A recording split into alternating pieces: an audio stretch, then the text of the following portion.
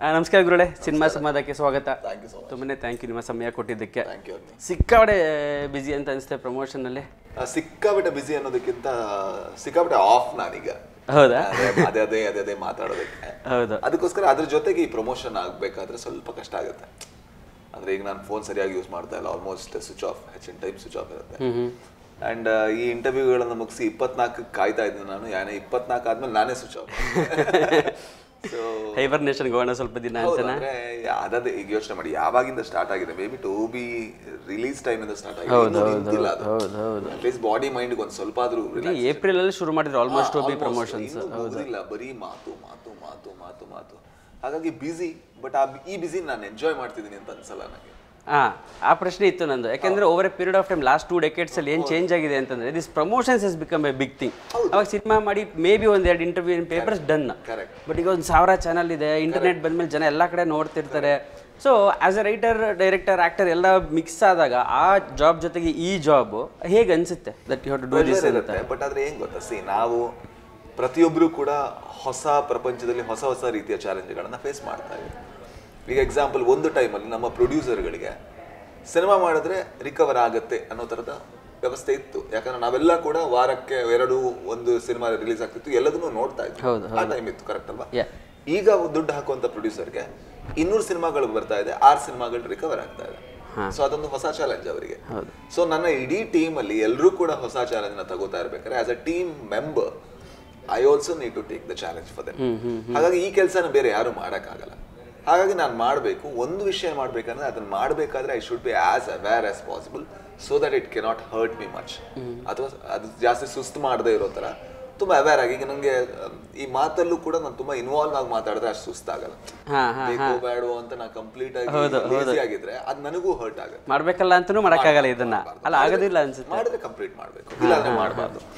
I think I am not enjoying the whole process, but I am learning a lot. ಕಲಿತಾ ಇದ್ದೀನಿ, ಹಾಗಾಗಿ ತೊಂದರೆ ಇಲ್ಲ. ಸೂಪರ್. ಆ್ಯಂಡ್ ಅದೇ ಪ್ರಮೋಷನ್ ನಿಟ್ಟಿನಲ್ಲಿ ರಿಲೀಸ್ ಆದಂಥ ಟ್ರೈಲರ್ಗಳೇ ಆನೆಸ್ಟ್ಲಿ ನನಗೆ ತುಂಬ ಇಷ್ಟ ಆಯಿತು, ಸಿಕ್ಕಾಪಟ್ಟೆ ಟಚ್ ಆಯಿತು. ಕಾರಣ ಏನು ಅಂತಂದರೆ ತುಂಬ ಮಿನಿಮಲಿಸ್ಟಿಕ್ ಆಗಿದೆ, ಸಟಲ್ ಆಗಿದೆ, ಬಟ್ ಎಮೋಷ್ನಲಿ ಡೆನ್ಸ್ ಆಗಿದೆ.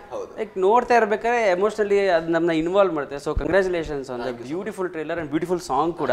ಹೇಗಿದೆ ನಿಮಗೆ ರೆಸ್ಪಾನ್ಸ್ ಅದ್ರದ್ದು? ನಾನು ಈಗ ರೆಸ್ಪಾನ್ಸ್ಗಳನ್ನೆಲ್ಲ ತುಂಬ ನೋಡ್ತಾ ಇಲ್ಲ. ಹೌದಾ? ಯಾಕಂದರೆ ನೋಡಿ, ಈ ಸಿನಿಮಾ ಮಾಡಬೇಕಾದ್ರೆ ಫಸ್ಟ್ ಮಾಡಬೇಕಾದ್ರೆ ಬರೀಬೇಕಾದ್ರೆ ಇದು ರೆಸ್ಪಾನ್ಸ್ಗೋಸ್ಕರ ಬರ್ದಿದ್ದಲ್ಲ. ಆದರೆ ರೆಸ್ಪಾನ್ಸ್ಗೋಸ್ಕರ ಬರ್ದಿದ್ದಲ್ಲ ಅಂದರೆ ಒಂದು ಹ್ಯೂಜ್ ಆದ ಒಂದು ಇದು ಬರುತ್ತೆ, ರೆಸ್ಪಾನ್ಸ್ ಬರುತ್ತೆ ಅಂತ ಬರ್ದಿದ್ದಲ್ಲ. ಬಟ್ ಈ ಸಿನಿಮಾನ ಮಾಡಲೇಬೇಕು, ಯಾಕಂದ್ರೆ ಈ ಸಿನಿಮಾ ನಾನು ನೋಡಲೇಬೇಕು. ನಂತರನೇ ತುಂಬ ಜನ ಇದ್ದಾರೆ ಅಂತ.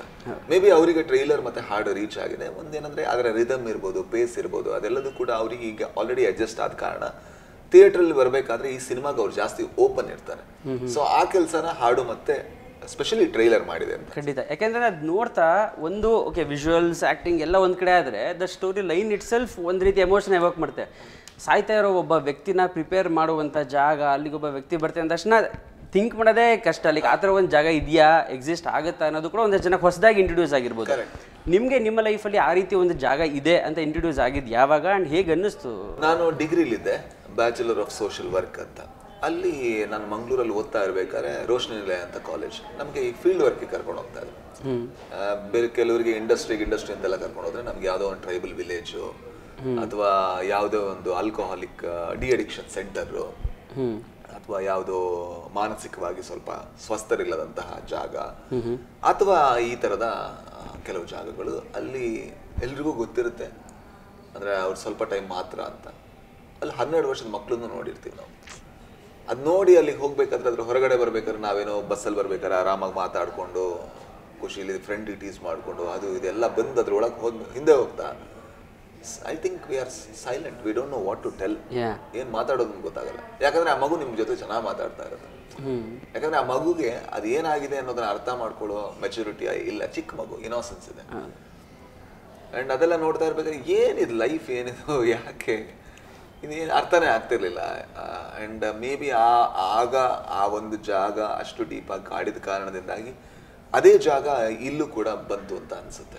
ಕತೆ ಹುಟ್ಟಿದ ಹೇಗೆ? ಲೈಕ್ ಕತೆ ಅಂತ ಬಂತ ಇಲ್ಲಿ ಫಸ್ಟು ಅಥವಾ ಪಾತ್ರಗಳು ಫಸ್ಟ್ ಬಂದಿದ್ದು? ಫಸ್ಟ್ ಪಾತ್ರ ಬಂದಿತ್ತು. ಆ ಪಾತ್ರ ಹೇಗೆ ಬಂತು ಅಂತ ಹೇಳ್ಬಿಡ್ತೇನೆ. ಯಾವುದೋ ಒಂದು ಟೈಮಲ್ಲಿ ನಾನು ಯಾರೋ ಒಬ್ಬ ಫ್ರೆಂಡ್ ಜೊತೆ ಅವನ ಫ್ರೆಂಡ್ ಯಾರನ್ನ ಮೀಟ್ ಆಗೋಕ್ಕೆ ಹೋದಾಗ, ನನಗಿಂತ ದೊಡ್ಡವರು, ಮೀಟ್ ಆಗೋಕ್ಕೆ ಹೋದಾಗ ಅಲ್ಲಿ ಒಬ್ಬರು ಲೇಡಿ ಇದ್ದರು. ಸೊ ನಾವು ಈ ಜನರಲಿ ಎಲ್ಲ ಕೂತ್ಕೊಂಡು ಮಾತಾಡಿದ್ವಿ. ಆಮೇಲೆ 1.5 ವರ್ಷ ಆದಮೇಲೆ ನನ್ನ ಫ್ರೆಂಡ್ ಜೊತೆ ಅವ್ರು ನನ್ನ ನಂಬರ್ ತಗೊಂಡು ಫೋನ್ ಮಾಡಿದ್ರು. ಫೋನ್ ಮಾಡಿ ಹೇಗಿದ್ದೀರಾ ಅಂತ ಕೇಳಿದೆ. ಹಾಂ ನಾನು ಚೆನ್ನಾಗಿದ್ದೀನಿ ಅಂತ. ಹೌದಾ ಹೇಳಿ ಅಂತೆ. ಇಲ್ಲ ಏನು ಹೇಳೋದಕ್ಕಿಲ್ಲ. ಹಾಂ ಹೇಗಿದ್ದೀರಾ? ಹಾಂ ಅಂದರು. ಓ ಹೌದಾ, ತುಂಬ ಕಷ್ಟ ಆಗ್ತಾ ಇದೆ ಫ್ಯಾಮಿಲಿಲಿ ಅಂದೆ.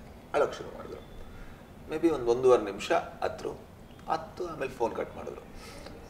ಆಮೇಲೆ ಆ ಫೋನ್ ನನಗೆ ಆ ಮೊಮೆಂಟಿಗೆ ಏನು ಅನ್ನಿಸ್ತಿಲ್ಲ, ಬಟ್ ಅದು ಕಟ್ ಆದ್ಮೇಲೆ ಅನ್ನಿಸ್ತಾ ಇತ್ತು, ಇವರಿಗೆ ಗಂಡ ಇದ್ದಾರೆ, ಮಕ್ಕಳಿದ್ದಾರೆ, ಅತ್ತೆ ಇದ್ದಾರೆ, ತಂದೆ ತಾಯಿ ಎಲ್ಲ ಇದ್ದಾರೆ.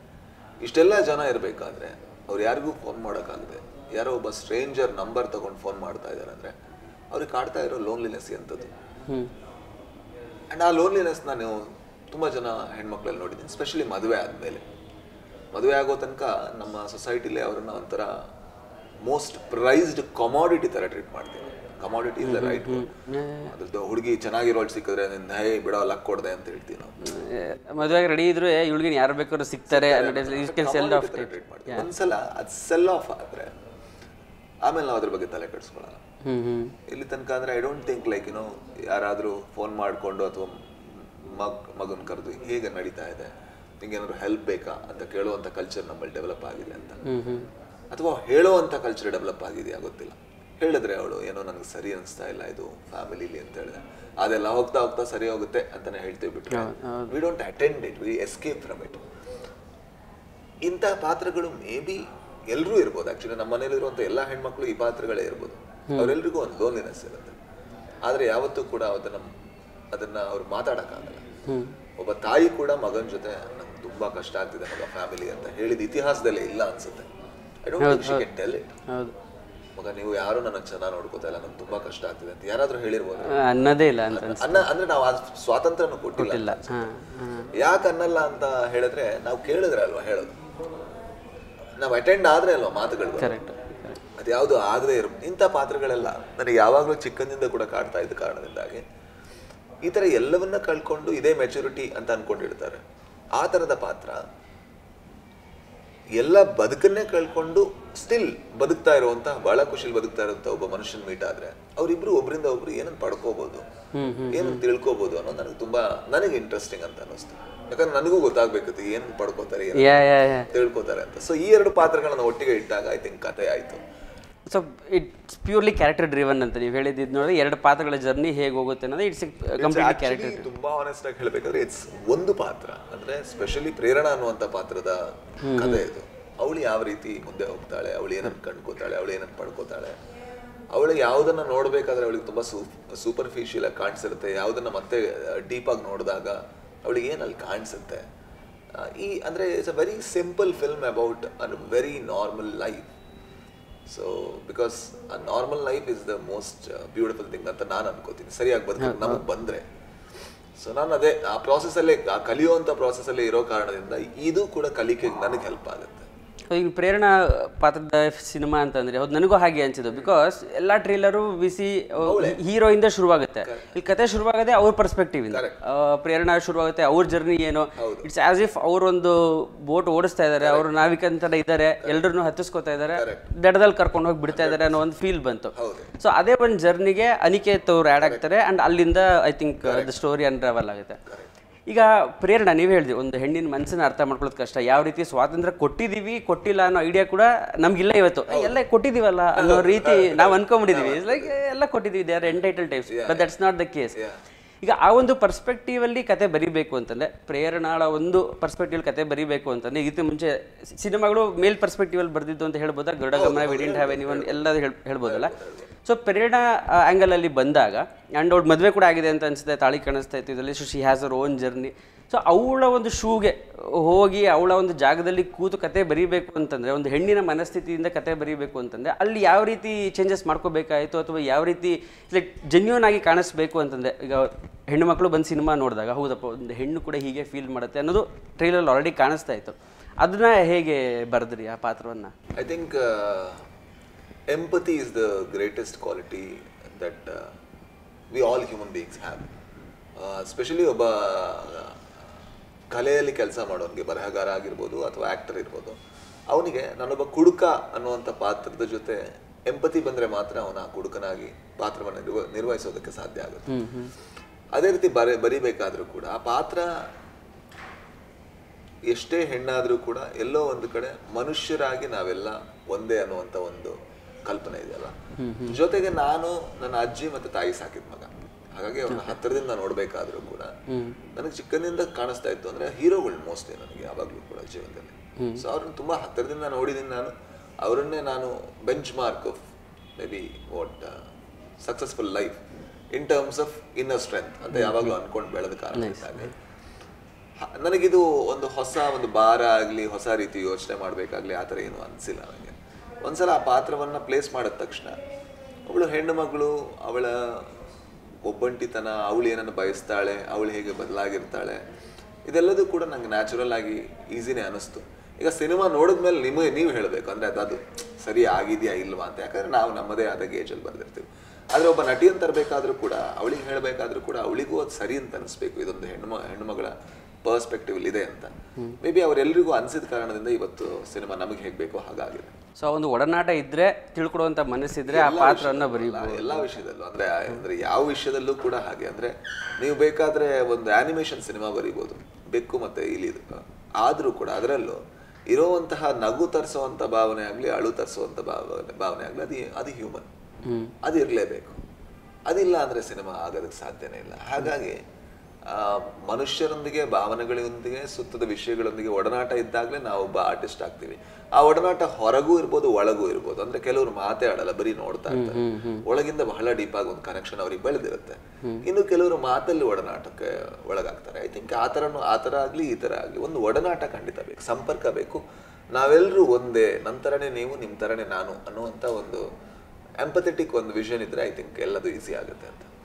ನಾವೀಗ ಮಾತಾಡ್ತಿದ್ವಿ ಕ್ಯಾರೆಕ್ಟರ್ ಡ್ರಿವನ್ ಡ್ರಾಮಾ ಅಂತ. ಈಗ ನೀವು ಪ್ರೇರಣಾ ಅನ್ನೋ ಕ್ಯಾರೆಕ್ಟರ್ ಬಗ್ಗೆ ಹೇಳ್ತೀರಿ. ಸೊ ಪ್ರೇರಣಾ ಅವರ ನೀವು ಪ್ರೇರಣಾ ಆಗಿರ್ತೀರಾ ಬರೀಬೇಕಾದ್ರೆ, ಅವಳು ಹೇಗೆ ರಿಯಾಕ್ಟ್ ಮಾಡ್ಬೋದು ಈ ಸಿಚುವೇಶನ್ಗೆ ಅಂತ ಯೋಚನೆ ಮಾಡೋದು ಅಲ್ವಾ? ಡೆಫಿನೆಟ್ಲಿ. ಅಂಡ್ ಆಲ್ಸೋ ಅನಿಕೇತ್ ನೀವು ಆಗಿರ್ತೀರಾ, ಓಕೆ ನಾನು ಅನಿಕೇತ್ ಹೀಗೆ ಏನು ಮಾಡ್ತಾನೆ. ಸೊ ಆದರೆ ಕಂಪ್ಲೀಟ್ಲಿ ಒಂದು ಕ್ಯಾರೆಕ್ಟರ್ ಡ್ರಿವನ್ ಡ್ರಾಮಾ ಬಂದಾಗ, ಈಗ ಪ್ಲಾಟ್ ಡ್ರಿವನ್ ಅಂದಾಗ ಕತೆ ತಾನೇ ಕೇಳ್ಕೊಂಡು ಹೋಗ್ತಿರುತ್ತೆ. ಬಟ್ ಇಲ್ಲಿ ಪಾತ್ರಗಳು ಹೇಗೆ ರೆಸ್ಪಾಂಡ್ ಮಾಡುತ್ತವೆ ಅನ್ನೋದ್ರ ಮೇಲೆ ಕತೆ ಮುಂದಕ್ಕೆ ಹೋಗುತ್ತೆ. ಸೊ ನಿಮಗೆ ಆ್ಯಸ್ ಎ ರೈಟರ್ ಅದು difference ಅನಿಸುತ್ತಾ? Plot driven and character driven ನಾನು ಹೇಗೆ ಅದನ್ನು ಟ್ಯಾಕಲ್ ಮಾಡ್ತೀವಿ? ಅಪ್ರೋಚ್ ಹೇಗಿರುತ್ತೆ ಬರೀಬೇಕಾದ್ರೆ? ಈಗ ಪಾತ್ರ ಇದ್ರೂ ಕೂಡ ಕತೆ ಇರಲೇಬೇಕು. ಅಂದರೆ ಈಗ ಅದು ತುಂಬ ಅಂದರೆ ನಾವು ತುಂಬ ಅದನ್ನು ಟೆಕ್ನಿಕಲಿ ಇದು ಮಾಡಿದ್ದೀವಿ ಅಂತ ಅನಿಸುತ್ತೆ.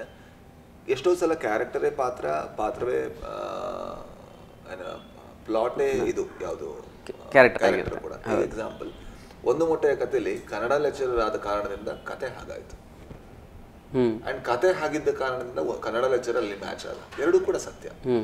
ಹಾಗಾಗಿ ದೇರ್ ಇಸ್ ನೋ ಬಿಗ್ ಇದು ಏನು ಸಪರೇಷನ್ ಅಂತಿಲ್ಲ. ಅಂದ್ರೆ ಯಾವ ತರ ಅಂದ್ರೆ, ಈಗ ಎಕ್ಸಾಂಪಲ್ ನೀವು ಯಾವ ರೀತಿ ಪ್ರಶ್ನೆಗಳನ್ನ ಕೇಳ್ತಾ ಇದ್ದೀರ, ಅದಕ್ಕೆ ನಾನು ಇಲ್ಲಿ ರಾಜ್ ಬಿ ಶೆಟ್ಟಿ ಆಗಿ ಉತ್ತರ ಹೇಳುವಂತ ರೀತಿ ಈ ತರ ಪಾತ್ರವಾಗಿ ಉತ್ತರ, ಅದೇ ಸಿರಿ ಕೂತ್ಕೊಂಡಾಗ ಉತ್ತರ ಬದಲಾಗುತ್ತೆ. ಉತ್ತರದಿಂದ ಪಾತ್ರದಿಂದ ಉತ್ತರವ ಅಂದ್ರೆ I don't think there is a ಇದು. ಹಾಗಾಗಿ ಈ ಪ್ಲಾಟ್ ಡ್ರಿವನ್ ಆಗಲಿ ಕ್ಯಾರೆಕ್ಟರ್ ಡ್ರಿವನ್ ಆಗಲಿ, there is the important thing is there should be a drive. ಈಗ ನಾನು ಹೇಳಿದ್ನಲ್ವಾ, ಅಂದ್ರೆ ಈ ತರದ ಪಾತ್ರಗಳು ಈ ಜಾಗದಲ್ಲಿ ಮೀಟ್ ಆದ್ರೆ ಏನಾಗ್ಬೋದು ಅನ್ನೋದು ಕತೆ. ಈ ತರದ ಪಾತ್ರಗಳು ಈ ಕಥೆಯ ಭಾಗ. ಆದ್ರೆ ಈ ತರದ ಪಾತ್ರಗಳು ಅಲ್ಲದೆ ಇದ್ರೆ ಈ ಕತೆ ಆಗೋದೇ ಇಲ್ಲ. ಹಾಗಾಗಿ ಅಂದ್ರೆ ಈ ಪ್ಲಾಟ್ ಡ್ರಿವನ್ನು ಅಥವಾ ಕ್ಯಾರೆಕ್ಟರ್ ಡ್ರಿವನ್ನು ಅನ್ನೋದಕ್ಕಿಂತ ನಾವು ಯಾವತ್ತೂ ಎಕ್ಸ್ಪೀರಿಯನ್ಸ್ ಡ್ರಿವನ್ ಸಿನಿಮಾಗಳನ್ನ ಮಾಡಬೇಕು. ಐ ಥಿಂಕ್ ಎಲ್ಲದೂ ಕೂಡ ನಾವು ಕಟ್ಕೊಡೋದು ಪ್ಲಾಟ್ ಆಗಲಿ ಕ್ಯಾರೆಕ್ಟರ್ ಆಗಲಿ ಒಂದು ಎಕ್ಸ್ಪೀರಿಯನ್ಸ್ಗೆ. ಮತ್ತೆ ಅಷ್ಟು ಕ್ಲೀನ್ ಆಗಿ ಸಪರೇಟ್ ಮಾಡಕ್ ಆಗತ್ತೆ ಅಂತ ನನಗೆ ಅನ್ಸಲ್ಲ.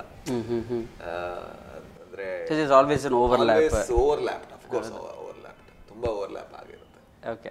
And also in terms of ಈಗ ಆಕ್ಟರ್ ಸೈಡ್ ಆಫ್ ಇಟ್ ಬಂದ್ರೆ, ಈಗ ಅನಿಕೇತ್ ಇಷ್ಟು ದಿನದಲ್ಲಿ ಸಾಯ್ತಾ ಇದ್ದೀನಿ ಅನ್ನೋ ಐಡಿಯಾ ಇದೆ ಅಂತ ಅನಿಸ್ತದೆ. That's what I felt. Okay, ಸಾಯೋದಕ್ಕೆ ಅಂತಲೇ ಬಂದಿರೋದು, ಈಗ ಪ್ರಿಪೇರ್ ಆಗಬೇಕು ಅಂತ ಬಂದಿರೋದು.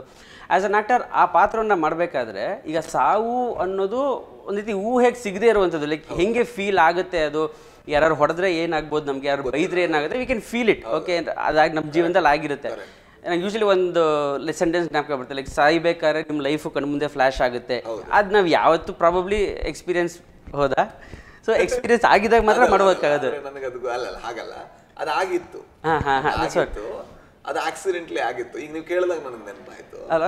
ಸೊ ಅದು ಎಕ್ಸ್ಪೀರಿಯನ್ಸ್ ಆಗ್ತದೆ, ಅದು ನೀವು ಯೋಚನೆ ಮಾಡೋದು like how does it feel to be that is very unknown for me. So ಆ ಥರ ಒಂದು ಎಕ್ಸ್ಪೀರಿಯನ್ಸ್ನ ಇಟ್ಕೊಂಡು ಈಗ ಇಲ್ಲಿ ಬರೀಬೇಕು ಅಂದರೆ what Aniket is going through, ಅವ್ನ ಜೀವನದಲ್ಲಿ ಏನು ನಡೀತಾ ಇದೆ, ಅವನು ಆ ಸವನ ಏನು ಉಡಾಫೆಯಿಂದ ತೊಗೋತಾ ಇದ್ದಾನ, ಸೀರಿಯಸ್ ಆಗಿ ತೊಗೋತಾ ಇದ್ದಾನೆ, ಅವ್ನಿಗೆ ಯಾವ ರೀತಿ ಇದಾಗಬೇಕು ಆ್ಯಸ್ ಅನ್ ಆ್ಯಕ್ಟರ್ ಅದನ್ನು ಗ್ರಾಸ್ಪ್ ಮಾಡಿಕೊಂಡು ಮಾಡಬೇಕು ಅಂತಂದರೆ ಸೊ ಆ ಮನಸ್ಥಿತಿ ಹೇಗಿರುತ್ತೆ ಅಂತ ಏನಿತ್ತು, ಅದು ಯಾರತನಾದ್ರು ಮಾತಾಡಿದ್ರಾ ಅಥವಾ how did you feel that character? ಅಂದರೆ ನೀವು ಆ ಫ್ಲ್ಯಾಶ್ ಬಗ್ಗೆ ಕೇಳಿದ್ರು, ನಾನು ಚಿಕ್ಕವನಿಡ್ತಾ ಒಂದ್ಸಲ ಒಂದು ಕೆರೆಯಲ್ಲಿ ಬಿದ್ದಿದ್ದೆ.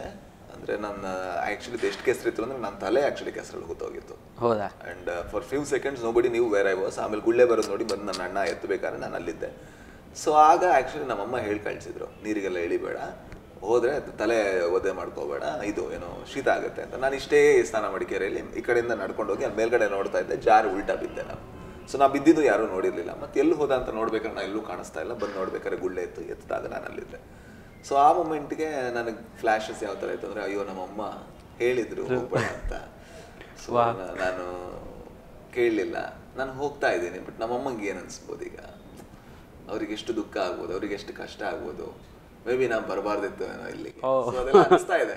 ಕಂಪ್ಲೀಟ್ ರಿವರ್ಸ್ ಹೋಗ್ತಾ ಇದೆ ಜೀವನ. ಅಂದರೆ ನನಗೆ ರಿವರ್ಸ್ ಅಂದರೆ ನಾನು ಆಲ್ಮೋಸ್ಟ್ ಒಂದು 5-6ನೇ ಕ್ಲಾಸ್, ರಿವರ್ಸ್ ಹೋಗೋದಕ್ಕೂ ಜಾಸ್ತಿ ಈಗ ಆದರೆ ಒಂದು ಸ್ವಲ್ಪ ರಿವರ್ಸ್ ಹೋಗ್ಬೋದಿತ್ತು ಏನೋ.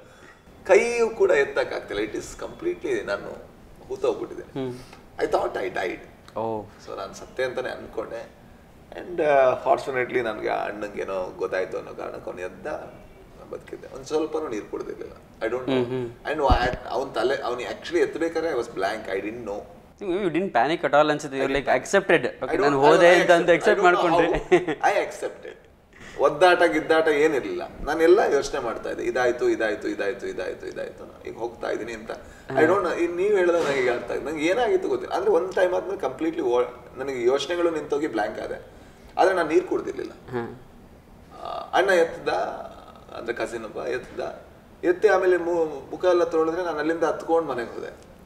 ನಿಮ್ಮ ಪಾಪ ಅಮ್ಮ ಏನಂತಾರೆ ಅನ್ನೋ ಒಂದು ಬೈತಾರೆ, ಈಗ ಬದುಕ್ಬಂದಿದ್ದೀನಿ ಮತ್ತೆ ಹೊಡಿತಾರಲ್ಲ ಅಲ್ಲಿ ಹೋದ್ಮೇಲೆ. ಹೌದು, ಆ ಥರದ್ದು ತಾನೇ ಒದ್ದೆ ಆಯ್ತು ಒಂಥರ ಬದುಕ್ ಬಂದಿದ್ದೀನಿ.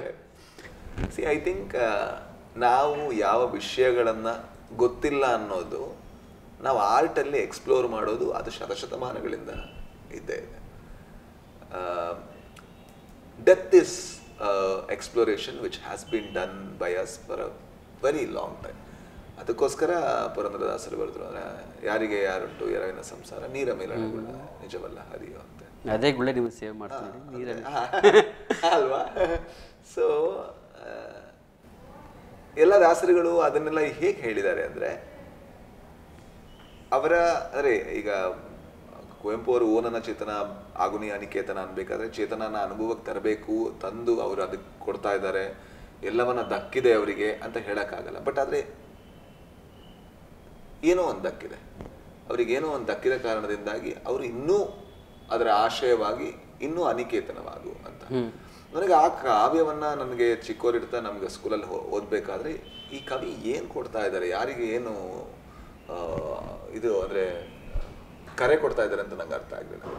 ಬಟ್ ಆಮೇಲೆ ಆಮೇಲೆ ಆಮೇಲೆ ಆ ಕರೆ ಒಂದು ಲೆವೆಲ್ಗೆ ಅರ್ಥ ಆಗಿದೆ ಅಂತ ಅನ್ನಿಸ್ದಾಗ, ಅರ್ಥ ಆಗಿಲ್ಲ ಬಟ್ ಅರ್ಥ ಆಗಿದೆ ಅಂತ ಅನ್ನಿಸ್ದಾಗ ತುಂಬ ಮೆಸ್ಮರೈಸ್ ಆದೆ.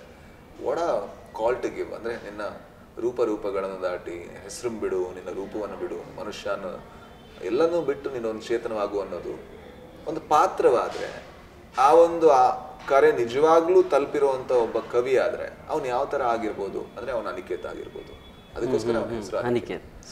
ಐ ಥಿಂಕ್ ಅಲ್ಲಿಂದ ಬಂದಂಥ ಪ್ರೇರಣೆ. ನಾನು ಕುವೆಂಪು ಅವರ ಇದನ್ನು ತುಂಬ ಇಷ್ಟಪಡ್ತೇನೆ. ಆ್ಯಂಡ್ ಅದರ ಜೊತೆಗೆ ಅವ್ರು ಇನ್ನೊಂದು ಕಡೆ ಕರೆ ಕೊಡ್ತಾರೆ. ಅಂದರೆ ಕರೆ ಅನ್ನೋದಕ್ಕಿಂತ ಒಂದು ವಿಷಯ ಹೇಳ್ತಾರೆ, ಈ ಬದುಕಿನ ಅತಿ ದೊಡ್ಡ ಗುರಿ ಬದುಕುವುದು ಅಂತ. Such a beautiful statement to say. ಅಂದರೆ ಒಂದು ನಾಯಿನ ಹೋಗಿ ಲೈಫಲ್ಲಿ ಗುರಿ ಏನು ಅಂತ ಕೇಳಿದ್ರೆ ಮೇ ಬಿ ಅದು ನಕ್ಕು ಬಿಡುತ್ತೆ. ನಾಯಿ ಆಗಿರೋದಷ್ಟೇ ಗುರಿ ಅಥವಾ ಬದುಕೋದಷ್ಟೇ ಗುರಿ. ಬಟ್ ನಮಗೆ ಹಂಗಲ್ಲ. ನಮಗೆ ನಾವು ಏನೋ ಅದಕ್ಕಿಂತ ದೊಡ್ಡವರು ಅಂತ ಅನ್ಕೋಬೇಕಾದ್ರೆ ತುಂಬ ಡೆಕೋರೇಟ್ ಮಾಡೋದಕ್ಕೆ 1000 ವಿಷಯಗಳು ಬೇಕು.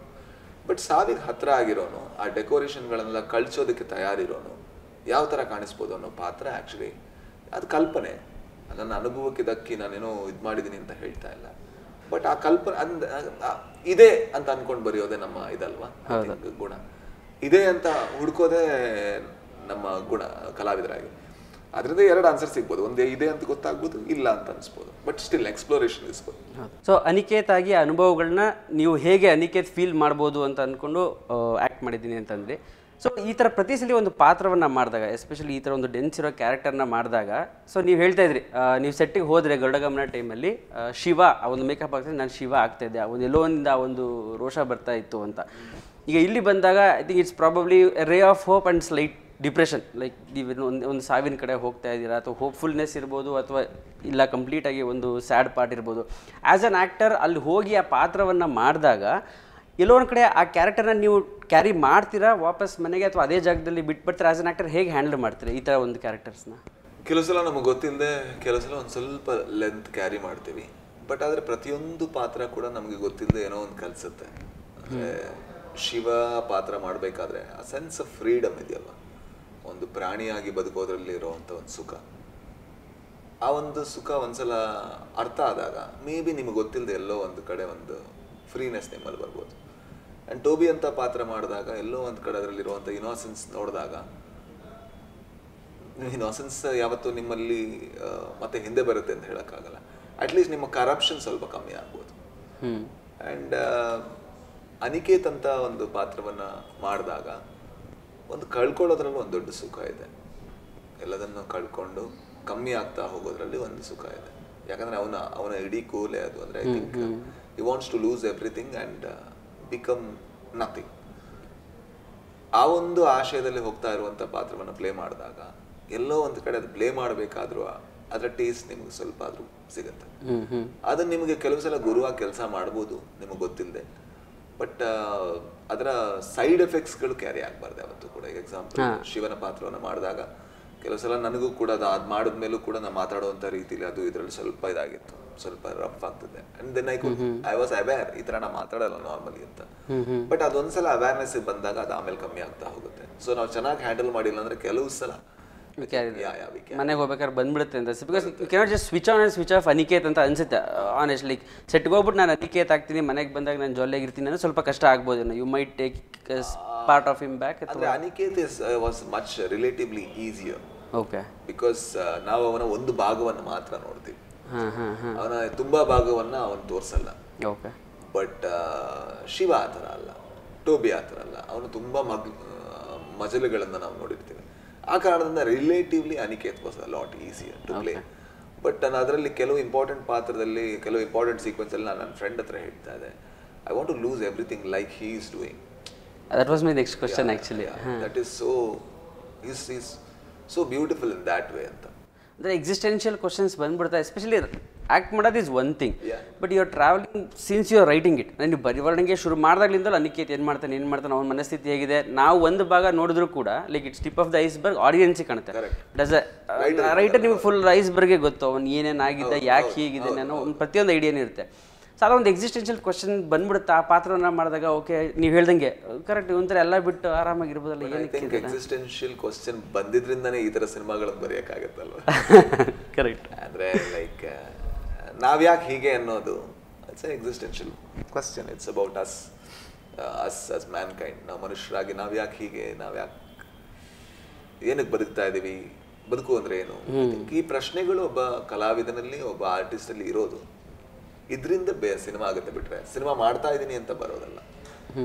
ಬಟ್ ಎಲ್ಲರಲ್ಲೂ ಕೂಡ ಗೊತ್ತಿದ್ದು ಅದೇ ಹೆಸರಲ್ಲಿ ಅಲ್ಲದೆ ಇದ್ರೂ ಕೂಡ ಬೇರೆ ಬೇರೆ ಹೆಸರಲ್ಲಿ ಎಕ್ಸಿಸ್ಟೆನ್ಷಿಯಲ್ ಕ್ರೈಸಿಸ್ಗಳು, ಕ್ವಶನ್ಗಳು ಇದ್ದೇ ಇರುತ್ತೆ. ಡೈಲಿ ಬೇಸಿಸ್ ಯಾವುದೋ ಬರ್ತಾ ಇರುತ್ತೆ, ಇರಲೇಬೇಕು.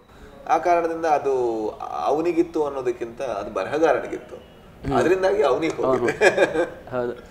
ಸೊ ಆ ಅನಿಕೇತ್ ಪಾತ್ರನ ಮಾಡ್ಬೇಕಾದ್ರೆ, for example because you do all the stuff your self, ಈಗ ಡೈರೆಕ್ಟರ್ ಇದೆಲ್ಲ ಮಾಡಬೇಕಾದ್ರೆ ನಿಮ್ಮ ಪರ್ಫಾರ್ಮೆನ್ಸ್, ಈಗ ಒಂದು ಕ್ಯಾರೆಕ್ಟರ್ ಟೈಪ್ಸ್ ನಾವು ನೋಡಿಲ್ಲ. ಈಗ ನಾವು ಶಿವ ಕೋಪ ಮಾಡ್ಕೋತೀನಿ ಅಂತಂದರೆ ನನ್ನ ತಲೆಯಲ್ಲಿ ಒಂದು ರೆಫರೆನ್ಸ್ ಕಾಣಿಸ್ಬೋದು, ನೋಡೋಣ ಈ ಥರ ಬರ್ತಿದೆ ಪರ್ಫಾರ್ಮೆನ್ಸ್ ಅಂತ. ಬಟ್ ಈ ರೀತಿ ಒಂದು ಪರ್ಫಾರ್ಮೆನ್ಸ್ ಮಾಡ್ಬೇಕಾದ್ರೆ ನೀವು ಬಂದು ಮಾನಿಟ್ರಲ್ಲಿ ಚೆಕ್ ಮಾಡಿದಾಗ like due get questions, like ಹೇಗೆ ಜಡ್ಜ್ ಮಾಡ್ತಾರೆ ನಿಮ್ಮ ಪರ್ಫಾರ್ಮೆನ್ಸ್, ಅಥವಾ ಡೌಟ್ ಬಂದರೆ ಲೈಕ್ ಯಾವ ಥರ ಕಾಂಟ್ಯಾಕ್ಟ್ ಮಾಡ್ತಾರೆ? ಹೋಗಲ್ಲ. ಹೌದಾ? ಇಟ್ಸ್ ಅಬೌಟ್, ಈಗ ನನಗೆ ಇಲ್ಲಿ ಕೂತ್ಕೊಂಡು ಮಾತಾಡ್ತಾ ಇರ್ಬೇಕಾರೆ 100% ನನಗೆ ಗೊತ್ತು ನಾನು ಈಗ ಹೇಳ್ತಿರೋದು ಸುಳ್ಳೋ ಸತ್ಯ ಅಂತ ಅಲ್ವಾ. Unless I am blind about ನಾನೇನು ಮಾಡ್ತಾ ಇದ್ದೀನಿ ಅನ್ನೋದು ಗೊತ್ತಿಲ್ಲದೆ ಇದ್ರೆ ನನಗೆ ಗೊತ್ತು. ಆ್ಯಂಡ್ ನಾನು ಈ ಹೇಳೋ ಅಂಥ ಆನ್ಸರ್ನ ಕಂಪ್ಲೀಟಾಗಿ ಮೀನ್ ಮಾಡಿದ್ನೋ ಇಲ್ಲೋ ಅಂತ ನನಗೆ ಗೊತ್ತು. ಅದೇ ರೀತಿ ಒಂದು ರೋಲ್ ಪ್ಲೇ ಮಾಡಬೇಕಾದ್ರೆ ನಾನು ಆ ಪಾತ್ರವಾಗಿ ಆ ಭಾವವನ್ನು 100% ಅನುಭವಿಸಿದ್ನೋ ಇಲ್ವೋ ಅನ್ನೋದು ತುಂಬ ಇಂಪಾರ್ಟೆಂಟ್ ಪ್ರಶ್ನೆ ನನಗೆ. ಒಬ್ಬ ನಟನಾಗಿ ನಾನು ನಿರ್ದೇಶನ ಮಾಡಬೇಕಾದ್ರೆ ಒಂದು ವೇಳೆ ಅನುಭವಿಸಿದ್ರೆ ಅದಲ್ಲಿ ಕ್ಯಾಪ್ಚರ್ ಆಗಿರಲೇಬೇಕು, ಅನುಭವಿಸದೇ ಇದ್ರೆ ಅದು ಅಲ್ಲಿ ಕ್ಯಾಪ್ಚರ್ ಆಗಿರಲೇಬೇಕು. ಯಾವಾಗ ನನಗೆ ಅನುಭವಕ್ಕೆ ಅದು ಬಂದಿರಲ್ಲ, ಯಾವುದೋ ಒಂದು ಮಾತಾಡ್ತಿರ್ತೀನಿ, ಬರಹಗಾರಂಗೆ ಗೊತ್ತಲ್ವಾ ಅದು ಯಾವ ಅನುಭವ ಅಂತ, ಆ ಅನುಭವಕ್ಕೆ ಒಬ್ಬ ನಟ ನಾನು ಹೋಗಿಲ್ಲ ಅಂತ ನನಗೆ ಅನ್ಸುತ್ತೋ ಆಗ ನಾನು ಹೇಳ್ತೀನಿ ಫೋನ್ ಮಾಡೋಣ ಅಂತ. ಅದಕ್ಕೆ ಮಾನಿಟರ್ ಬೇಕು ಅಂತಿಲ್ಲ. ಬಟ್ ಯಾವಾಗ ಅದು ನನಗೆ ಕಂಪ್ಲೀಟ್ಲಿ ಅನುಭವಕ್ಕೆ ಬಂದಿದೆ ಅಂತ ಅನ್ಸುತ್ತೋ ಆಗ ನಾನು ಹೇಳ್ತೀನಿ ಫೈನ್ ಡನ್ ಅಂತ. So that is how I. But ಯಾರಾದರೂ ಹೇಳಕ್ಕೆ ನೀವು ಓಕೆ ಅಂತ ಅನ್ಕೊಂಡ್ಬರ್ತೀರಾ, ಬಟ್ ಯಾರಾದರೂ ನೋಡಿ ಇಲ್ಲ ರಾಜನ್ ಚೂರು ಏನಾದರೂ ಬೇಕು ಅಂತ. Okay, super sir. So next question ಏನಪ್ಪ ಅಂತಂದರೆ, ಈಗ ಈ ರೀತಿ ಒಂದು dense drama and cinema quality screen ಮೇಲೆ ಕಾಣ್ತಾ ಇದೆ, 18 ದಿನದಲ್ಲಿ ಸಿನಿಮಾ ಮುಗಿಸಿದ್ರಿ ಅಂತ ಕೇಳ್ಬಿಟ್ಟೆ. Very impressive. ಹೇಗೆ ಲೈಕ್ ಆ ಲೆವೆಲ್ ಆ ಕ್ವಾಲಿಟಿ ಕೊಡಬೇಕು, ಅಷ್ಟು ಕಡಿಮೆ ದಿನದಲ್ಲಿ ಕೊಡಬೇಕು ಅಂತಂದರೆ ನಿಮ್ಮ ಪ್ರಿಪ್ರೇಷನ್ ಆ್ಯಂಡ್ ಪ್ಲಾನಿಂಗ್ ಯಾವ ಥರ ಇರುತ್ತೆ? ಈಗ ನೋಡಿ ಏನು ಗೊತ್ತಾಗ್ನಿ, ಅಂದರೆ ಈ ಥರ ಸಿನಿಮಾ ಮಾಡಿ ಅಂತ ಇಂಡಸ್ಟ್ರಿಯಲ್ಲಿ ಯಾರೂ ಕೂಡ ನಮ್ಗೆ ಅರ್ಜಿ ಹಾಕಿಲ್ಲ. ಯಾಕಂದರೆ ಈ ಸಿನಿಮಾ ಕಮರ್ಷಿಯಲಿ ಯಾವ ಲೆವೆಲ್ಗೆ ವರ್ಕ್ ಆಗುತ್ತೆ ಅನ್ನೋದು ಸ್ವಲ್ಪ ಡೌಟ್ ಇರೋವಂಥ ವಿಚಾರ. ಯಾಕಂದರೆ ಇದು ತುಂಬ ಡೀಪ್ ಆಗಿರುವಂಥ ಸಿನಿಮಾ. ಸೊ ಈ ಥರದ ಸಿನಿಮಾಗಳಿಗೆ ನಮ್ಮಲ್ಲಿ ಆಡಿಯನ್ಸ್ ಎಷ್ಟಿದೆ ಅಂತ ಎಲ್ಲರೂ ಕ್ವಶನ್ ಮಾಡುವಂಥ ಟೈಮ್. ಇಂಥ ಸಿನಿಮಾಗಳಿಗೆ ನಿಮಗೆ ಪ್ರೊಡ್ಯೂಸ್ ಮಾಡೋದಕ್ಕೆ ಜನ ಸಿಕ್ಕಿದ್ದಾರೆ ಅಂತ ಇದನ್ನು ನಾವು 3 ಕೋಟಿ 4 ಕೋಟಿ ಮಾಡಿದ್ರೆ I don't think that makes sense. ಹಾಗಾಗಿ ನಾವು ಏನು ಮಾಡಬೇಕು ಅಂದರೆ ಈ ಸಿನಿಮಾನ ಎಷ್ಟು ಕಮ್ಮಿ ದಿವಸಗಳಲ್ಲಿ ಶೂಟ್ ಮಾಡೋಕ್ಕಾಗುತ್ತೋ ಅಷ್ಟು ಕಮ್ಮಿ ದಿವಸಗಳಲ್ಲಿ ಮಾಡಬೇಕು. ಹೇಗೆ ಮಾಡ್ತೀರಾ? ಎಕ್ಸಾಂಪಲ್ 15 ದಿವಸ ನೀವೇನಾದರೂ ಅದ್ರ ಹಿಂದೆ ಕೆಲಸ ಮಾಡ್ತಾ ಇದ್ದೀರ ಅಂದರೆ 30 ದಿವಸ ಕೆಲಸ ಮಾಡಿ. ಎಲ್ಲ ಆ್ಯಕ್ಟರ್ಗಳನ್ನು ತುಂಬ ಮೊದಲೇ ಕಾಸ್ಟ್ ಮಾಡಿ, ರಿಹರ್ಸ್ ಮಾಡಿ, ಶಾರ್ಟ್ ಡಿವಿಷನ್ಗಳನ್ನು ಮಾಡಿ, ನಿಮ್ಮ ಟೀಮ್ ಮೇ ಬಿ ಆ ಲೊಕೇಶನ್ಗೆ ಒಂದು 3 ದಿವಸ ಮುಂಚೆ ಹೋಗಿ ನೀವು ಕಂಪ್ಲೀಟ್ ಎಲ್ಲಿಂದ ಏನು ಬರುತ್ತೆ, ಏನು ಲೈಟಿಂದ ಹಿಡಿದು ಎಲ್ಲದೂ ಪ್ಲ್ಯಾನ್ ಮಾಡಿ, ಕಾಸ್ಟ್ಯೂಮ್ ಎಲ್ಲ ಸೀನ್ಗಳದ್ದು ಕೂಡ ಮಾರ್ಕ್ ಮಾಡಿಟ್ಟಿರಿ. ಸೊ ದಟ್ 1A ಅಂದ ತಕ್ಷಣ 1A ಹಾಕೊಂಡು 4 ಜನ ಬರ್ತಾರೆ. So you don't need to ಇದೆಲ್ಲ ಹೇಳಿದ ಅದೆಲ್ಲ ಹೇಳಿದ ಅದೆಲ್ಲ ಇರಲ್ಲ. ಸೊ ಇದೆಲ್ಲ ಮಾಡಿದಾಗ ಆರ್ಟ್ ಪ್ರಾಪರ್ಟಿ ಎಲ್ಲ ಪ್ರಾಪರ್ಟಿ ಬಂದು ನಿಮ್ಮ ಗೋಡೌನಲ್ಲೋ ನಿಮ್ಮ ಜಾಗದಲ್ಲೋ ಡಂಪ್ ಆಗೋ ತನಕ ಶೂಟಿಂಗ್ ಸ್ಟಾರ್ಟ್ ಮಾಡಿಬಿಡಿ. ಇದೆಲ್ಲ ಮಾಡಿದಾಗ ಐ ಥಿಂಕ್ 18 ದಿವಸದಲ್ಲಿ ಮಾಡೋಕ್ಕಾಗತ್ತೆ. It is not magic. ಇದು ನಿಮ್ಗೆ ಎಕ್ಸಾಕ್ಟ್ಲಿ ಗೊತ್ತು ಅನ್ಸುತ್ತೆ. ಅಂದರೆ ಸಿನಿಮಾದಲ್ಲಿ ತುಂಬ ಸಲ ಟೈಮ್ ಹೋಗ್ತಾ ಇರೋದು ಬೇರೆ ಬೇರೆ ವಿಷಯದಿಂದ. ಯಾವುದೋ ಒಂದು ಪ್ರಾಪರ್ಟಿ ಕೇಳಿರ್ತಾರೆ, ಆ ಪ್ರಾಪರ್ಟಿ ಅಲ್ಲಿರಲ್ಲ. ಬಟ್ ಆ ಪ್ರಾಪರ್ಟಿ ಇಲ್ಲದೆ ನಾವು ಯಾಕೆ ಶೂಟಿಂಗ್ ಸ್ಟಾರ್ಟ್ ಮಾಡಿದ್ವಿ, 6 ಗಂಟೆ ಯಾಕೆ ರೋಲ್ ಮಾಡಿದ್ವಿ, 6 ಗಂಟೆಗೆ ನಾನು ಬಂದು ಕೇಳಿದ್ರೆ ಮೇ ಬಿ ಆ ಪ್ರಾಪರ್ಟಿ ಇರ್ತಿತ್ತು ಏನೋ. ಸೊ ನಾನು ಅದು ಮಾಡಲ್ಲ, ಎಲ್ಲ ಪ್ರಾಪರ್ಟಿ ಡಂಪ್ ಆದಮೇಲೆ ಶೂಟಿಂಗ್ ಸ್ಟಾರ್ಟ್ ಮಾಡಿದೆ. ಸೊ ಎಲ್ಲ ಪ್ರಾಪರ್ಟಿ ಅಲ್ಲಿರುತ್ತೆ, ಅಲ್ಲಿಂದ ತಗೊಂಬಂದು ಇಲ್ಲಿ ಇಟ್ಟರೆ ಆಯಿತು. ಆ ಕಾರಣದಿಂದ ಇಟ್ ಬಿಕಮ್ಸ್. ಸೊ ತುಂಬ ಜಾಸ್ತಿ ಪ್ರಿಪ್ರೇಷನ್ಸ್ ಇರುತ್ತೆ ಸ್ಟಾರ್ಟಿಂಗಲ್ಲಿ ಹೋಗಿದ್ದು ಮುಂಚೆ. ಬಿಕಾಸ್ ಕೆಲವು ಶಾರ್ಟ್ಸ್ ನೋಡಿದಾಗ ಎಸ್ಪೆಷಲಿ ಆ ಹಾಡಿನಲ್ಲಿ ಬರುವಂಥ ಶಾರ್ಟ್ಸ್ ಲಾಂಗ್ ಶಾರ್ಟ್ಸ್ ಇತ್ತು, ತುಂಬ ದೂರದಿಂದ ಒಂದು ಬ್ಯೂಟಿಫುಲ್ ಆಗಿ ಬ್ಯಾಕ್ಗ್ರೌಂಡ್ ಕಾಣಿಸ್ತಿದೆ, ಕ್ಯಾಮ್ರಾನೇ ಎಲ್ಲೋ ಇದೆ, ಆ್ಯಕ್ಟರ್ಸೇ ಎಲ್ಲೋ ಇದೆ, ಅದರ ಸೆಟಪ್ ಟೈಮ್ ಇಟ್ ಸೆಲ್ಫ್ ತುಂಬ ಟೈಮ್ ತೊಗೊಳುತ್ತೆ. ಸೊ ಮೊದಲೇ ಆ ಜಾಗಕ್ಕೆ ಹೋಗಿ ಅದನ್ನೆಲ್ಲ ಡಿಸೈಡ್ ಮಾಡಿರ್ತಾ ಇದ್ರಿ. ಸೊ ಡೈನಾಮಿಕ್ ಆಗಿ ಏನು ಚೇಂಜಸ್ ಆಗುತ್ತೆ ಆ್ಯಂಡ್ ಯಾವ ರೀತಿ ಚೇಂಜಸ್ ಆಗುತ್ತಾ ಅದಕ್ಕೆ? ಇದು ಚೇಂಜ್ ಆಗುತ್ತೆ, ಅದು ಚೇಂಜ್ ಆಗುತ್ತೆ. ಅದರಲ್ಲಿ ಅಂದರೆ ಸಿನಿಮಾ ಇಸ್ ನಾಟ್ ಪ್ರಿಪರೇಷನ್ ಯಾಕೆ ಮಾಡಬೇಕು ಅಂದರೆ ನಾವು ಸೋತ್ರು ಗೆಲ್ಲೋ ಥರ ಇರಬೇಕಷ್ಟೇ, ಅದಕ್ಕೋಸ್ಕರ ಮಾತ್ರ ಪ್ರಿಪರೇಷನ್. ಬಟ್ ಸಿನಿಮಾ ನಿಮಗೆ ಗೊತ್ತು, ಸಿನಿಮಾ ಸೆಟ್ಟಿಗೆ ಹೋದ ತಕ್ಷಣ ಅಲ್ಲಿ ಬರೋದು ಎಲ್ಲದೂ ಕೂಡ ಚಾಲೆಂಜಸ್ಸೇ. ಅದು ಬಂದೇ ಬರುತ್ತೆ. ಬಟ್ ಆ ಚಾಲೆಂಜಸ್ನ ಟ್ಯಾಕಲ್ ಮಾಡೋದಕ್ಕೆ ನೀವು ಪ್ರಿಪೇರ್ ಮಾಡ್ತಾ ಹೋಗೋದು ಬಿಟ್ರೆ ಚಾಲೆಂಜಸ್ಸೇ ಬರದೇ ಇರೋ ಥರ ಶೂಟ್ ಮಾಡೋಕ್ಕಾಗಲ್ಲ. ಈಗ ಎಕ್ಸಾಂಪಲ್ ಒಂದು ದಿವಸ ಮಳೆ ಬಂತು, ಆ ಮಳೆ ಬರಬೇಕಾದ್ರೆ ನಾವೇನು ಮಾಡ್ಬೋದು? ಈಗ ನಾವು ಯಾವ ಥರ ಮಾಡ್ತಿದ್ವಿ ಅಂದರೆ ಅರ್ಲಿ ಮಾರ್ನಿಂಗ್ ಇಷ್ಟು ಟೈಮ್ ನಾವು ಮಾಂಟ್ಯಾಜ್ಗಳನ್ನು ಶೂಟ್ ಮಾಡ್ತಾ ಇದ್ವಿ. ಅದು ಪ್ರತಿ ದಿವಸ ಕೂಡ ಮಾಂಟ್ಯಾಜ್ಗಳನ್ನು ಶೂಟ್ ಮಾಡಿದ ಕಾರಣದಿಂದಾಗಿ ನಮಗೆ ಈ 18 ದಿವಸದಲ್ಲಿ ಸಿಕ್ಕಿರುವಂಥ ಒಳ್ಳೊಳ್ಳೆ ಮಾಂಟ್ಯಾಜ್ಗಳು ಸಾಂಗ್ ಮಾಂಟ್ಯಾಜ್ ಆಯಿತು. ಸೊ ಅಲ್ಲಿ ತನಕ ಏನು ಮಾಡ್ತಿದ್ರು, ಪ್ರವೀಣ್ ಹೋಗಿ ಲೈಟ್ ಸೆಟ್ ಮಾಡಿ ಬರ್ತಾ ಇದ್ರು. ನಾವು in that beautiful Ooty, in the beautiful Sunrise, only you need is a camera to shoot that beauty ಆ ಮಿಸ್ಟಲ್ಲಿ. ಆ್ಯಂಡ್ ಬೇರೆ ಏನು ಮಾಡ್ತಾ ಇದ್ರು, ಬೇರೆಯವ್ರು ಲೈಟ್ ಸೆಟ್ ಮಾಡ್ಬೇಕಾದ್ರೆ ನಮ್ಮ 4 ಶಾರ್ಟ್ ಮುಗ್ದಿರೋದು. ಲೈಟ್ ಸೆಟ್ ಆದ ತಕ್ಷಣ ನಾವು ಇಲ್ಲಿಗೆ ಶಿಫ್ಟ್ ಆಗ್ತಾ. ಸೊ ಪ್ಯಾರಲಲ್ ಆಗಿ ಎಲ್ಲ ನಡೀತಾ ಇರ್ತಿತ್ತು. And also in terms of rehearsal ನೀವು ಹೇಳಿದಾಗ, ಸೊ ಎಲ್ಲ ಡೈಲಾಗ್ಸು ಫಸ್ಟೇ ಬಿಟ್ವೀನ್ ಆ್ಯಕ್ಟರ್ಸ್ ಮಾಡ್ಕೊಂಡಿರ್ತಾರೆ ಮೊದಲೇ, ಅಲ್ಲಿ ಏನು ನಡೆಯುತ್ತೆ ಆನ್ ದ ಸ್ಪಾಟ್, ಅದಕ್ಕಿಂತ ಮುಂಚೆ ರಿಹರ್ಸ್ ಅದನ್ನ ಮಾಡ್ಕೊಂಡಿರ್ತಾರೆ. ಇಂಪಾರ್ಟೆಂಟ್. ನಾನು ಒಂದು ಮೋಟೇಕದಲ್ಲಿ ಒಂದು ತಪ್ಪು ಮಾಡಿದ್ದೆ, ಬಟ್ ಅದು ಸಿನಿಮಾದಲ್ಲಿ ಗೊತ್ತಾಗಲ್ಲ. 2.5 ತಿಂಗಳು ಡೈಲಾಗ್ ಜೊತೆ ಪ್ರಾಕ್ಟೀಸ್ ಮಾಡಿದೆ. ಓಕೆ. ಕೆಲವು ಸಲ ನಾವು ಅಷ್ಟು ಪ್ರಾಕ್ಟೀಸ್ ಮಾಡಿದಾಗ ನಿಮಗೆ ಅದರಲ್ಲಿರುವಂಥ ಲೈಫ್ ಎಷ್ಟೋ ಸಲ ಕಳ್ಕೊಂಡು ಅದೊಂದು ಪ್ರಶ್ನೆ ಇತ್ತು. ಮೊನೋಟನಸ್ ಆಗ್ತದೆ. ನೀವು ಡೈಲಾಗ್ಗಳನ್ನ ಪ್ರಾಕ್ಟೀಸ್ ಮಾಡೋದು ಪ್ರತಿಯೊಂದು ಕೂಡ ಒಂದು ಕೆಮಿಸ್ಟ್ರಿ ಬಿಲ್ಡ್ ಮಾಡೋದಕ್ಕೆ, ಇಲ್ಲ ಅಂದರೆ ಆ್ಯಕ್ಟರ್ನ ಕೆಪಾಸಿಟಿ ಗೇಜ್ ಮಾಡೋದಕ್ಕೆ. ಈಗ ಸಿರಿ ಅಂತ ಆ್ಯಕ್ಟರ್ ನನಗೆ ಸಿಕ್ಕಿದ್ರೆ, ಬಾಲಾಜಿ ಅಂತ ಆ್ಯಕ್ಟರ್ ನನಗೆ ಸಿಕ್ಕಿದ್ರೆ, ಗೋಪಾಲ್ ಕೃಷ್ಣ ದೇಶಪಾಂಡೆ ಅಂತ ಆ್ಯಕ್ಟರ್ ಸಿಕ್ಕಿದ್ರೆ, ಆಗ ನಾನು ರಿಹರ್ಸ್ ಮಾಡೋದು ಅಷ್ಟು ಮಾಡಬೇಕು ಅಂತಿಲ್ಲ. ನಾನು ಅವ್ರಿಗೆ ಬಾಲಾಜಿ ಅವ್ರಿಗೆ ನೀವು ಡೈಲಾಗ್ ಹೇಳಿ ಅಂತ ಹೇಳಿದೆ. ಅವರು ನೋಡ್ ಪ್ರೇರಣಾ ಸಾಕು done, because you know he can do. ಅಂದ್ರೆ that doesn't mean you are checking his capacity. ಅವ್ರ ಕೆಪಾಸಿಟಿ ಇದೆ ಅನ್ನೋ ಕಾರಣಕ್ಕೆ ನಮ್ಮ ಸಿನಿಮಾದಲ್ಲಿ. ಬಟ್ ಆಸ್ ಅ ರೈಟರ್ ನಿಮ್ ಫೀಲ್ ಅವರಿಂದ ಬರ್ತಿದೆಯಾ ಅಥವಾ ಅವ್ರು ಬರ್ತಾ ಇರೋ ಫೀಲ್ಗೆ ನಾನೇನಾದ್ರೂ ಬೇರೆ ರೀತಿ ಬರಿಬೇಕಾ? ಕೆಲವು ಸಲ ಹಾಗಾಗುತ್ತೆ. ನಾವು ಬರೆದಿರುವಂತ ಡೈಲಾಗ್ ಅವ್ರ ನಾಲ್ಗೆಲ್ಲಿ ಕೂರ್ತಾ ಇರಲ್ಲ. ಕಲ್ಚರಲಿ ನಾವು ಬೇರೆ ಬೇರೆ ಜನಗಳು, ಆ ಕಾರಣ ಅದರ್ಥ ಆಗೋದಕ್ಕೆ ನಾವು ಬರಿತಾ ಇರ್ತೀವಿ, ಅದರ್ಥ ಆಗೋದಕ್ಕೆ ನಾವು ನೋಡ್ತಾ ಇರ್ತೀವಿ. ಅದೊಂದ್ಸಲ ಅರ್ಥ ಆದ ತಕ್ಷಣ ಸರ್ ಸಾಕು ಸಾಕು ಸಾಕು ಅಂತ, ಬಿಕಾಸ್ ನಾವು V shouldn't push too much. ಅದೇ ರೀತಿ ಸಿರಿ ಕೂಡ ಅವಳಿಗಿರುವಂಥ ಧ್ವನಿ ಆಜೆ ಆಗಿದ್ಲು ಅವಳು. ಆ್ಯಂಡ್ ಆ್ಯಸ್ ಅ ಪರ್ಫಾರ್ಮರ್ ಅವಳು ಎಷ್ಟು ಚೆನ್ನಾಗಿ ಮಾಡ್ತಾಳೆ. ಅವಳು ಕೂಡ ಒಂದೆರಡು ತುಂಬ ಇಂಪಾರ್ಟೆಂಟ್ ಸೀನು ಕೆಲವು ಸಲ ಅಮ್ಮನ ಜೊತೆ ಅಥವಾ ಇನ್ನೊಂದು ಪಾತ್ರದ ಜೊತೆ. ಈಗ ಅದು ಕೆಮಿಸ್ಟ್ರಿ ಆಗಿ ಬಿಲ್ಡ್ ಆಗಬೇಕು. It's a long scene, ಅದರಲ್ಲೊಂದು build ಇದೆ. ಅದೇ ಬೇಕು ಅನ್ನೋ ಕಾರಣಕ್ಕೋಸ್ಕರ ಎರಡು ಪಾತ್ರಗಳನ್ನು ಹಿಡ್ಕೊಂಡು ಇದನ್ನು ಹೀಗೆ ಮಾಡ್ಬೋದಾ ಅಂತ ಓಕೆ ಒಂದ್ಸಲ ಫಿಕ್ಸ್ ಆದಮೇಲೆ ಆಮೇಲೆ ನಾನು ಅದನ್ನು ಬಿಡ್ತಾ ಇದ್ದೆ. ಎಸ್ಪೆಷಲಿ ಗರುಡ ಗಮನದಲ್ಲಿ ಮತ್ತು ಈ ಸಿನಿಮಾದಲ್ಲಿ ಮತ್ತು ಟೋಬಿಲ್ ಕೂಡ ರಿಹರ್ಸಲ್ಗಳು ಒಂದು ಮೊಟ್ಟೆಯ ಕಥೆ ಥರ.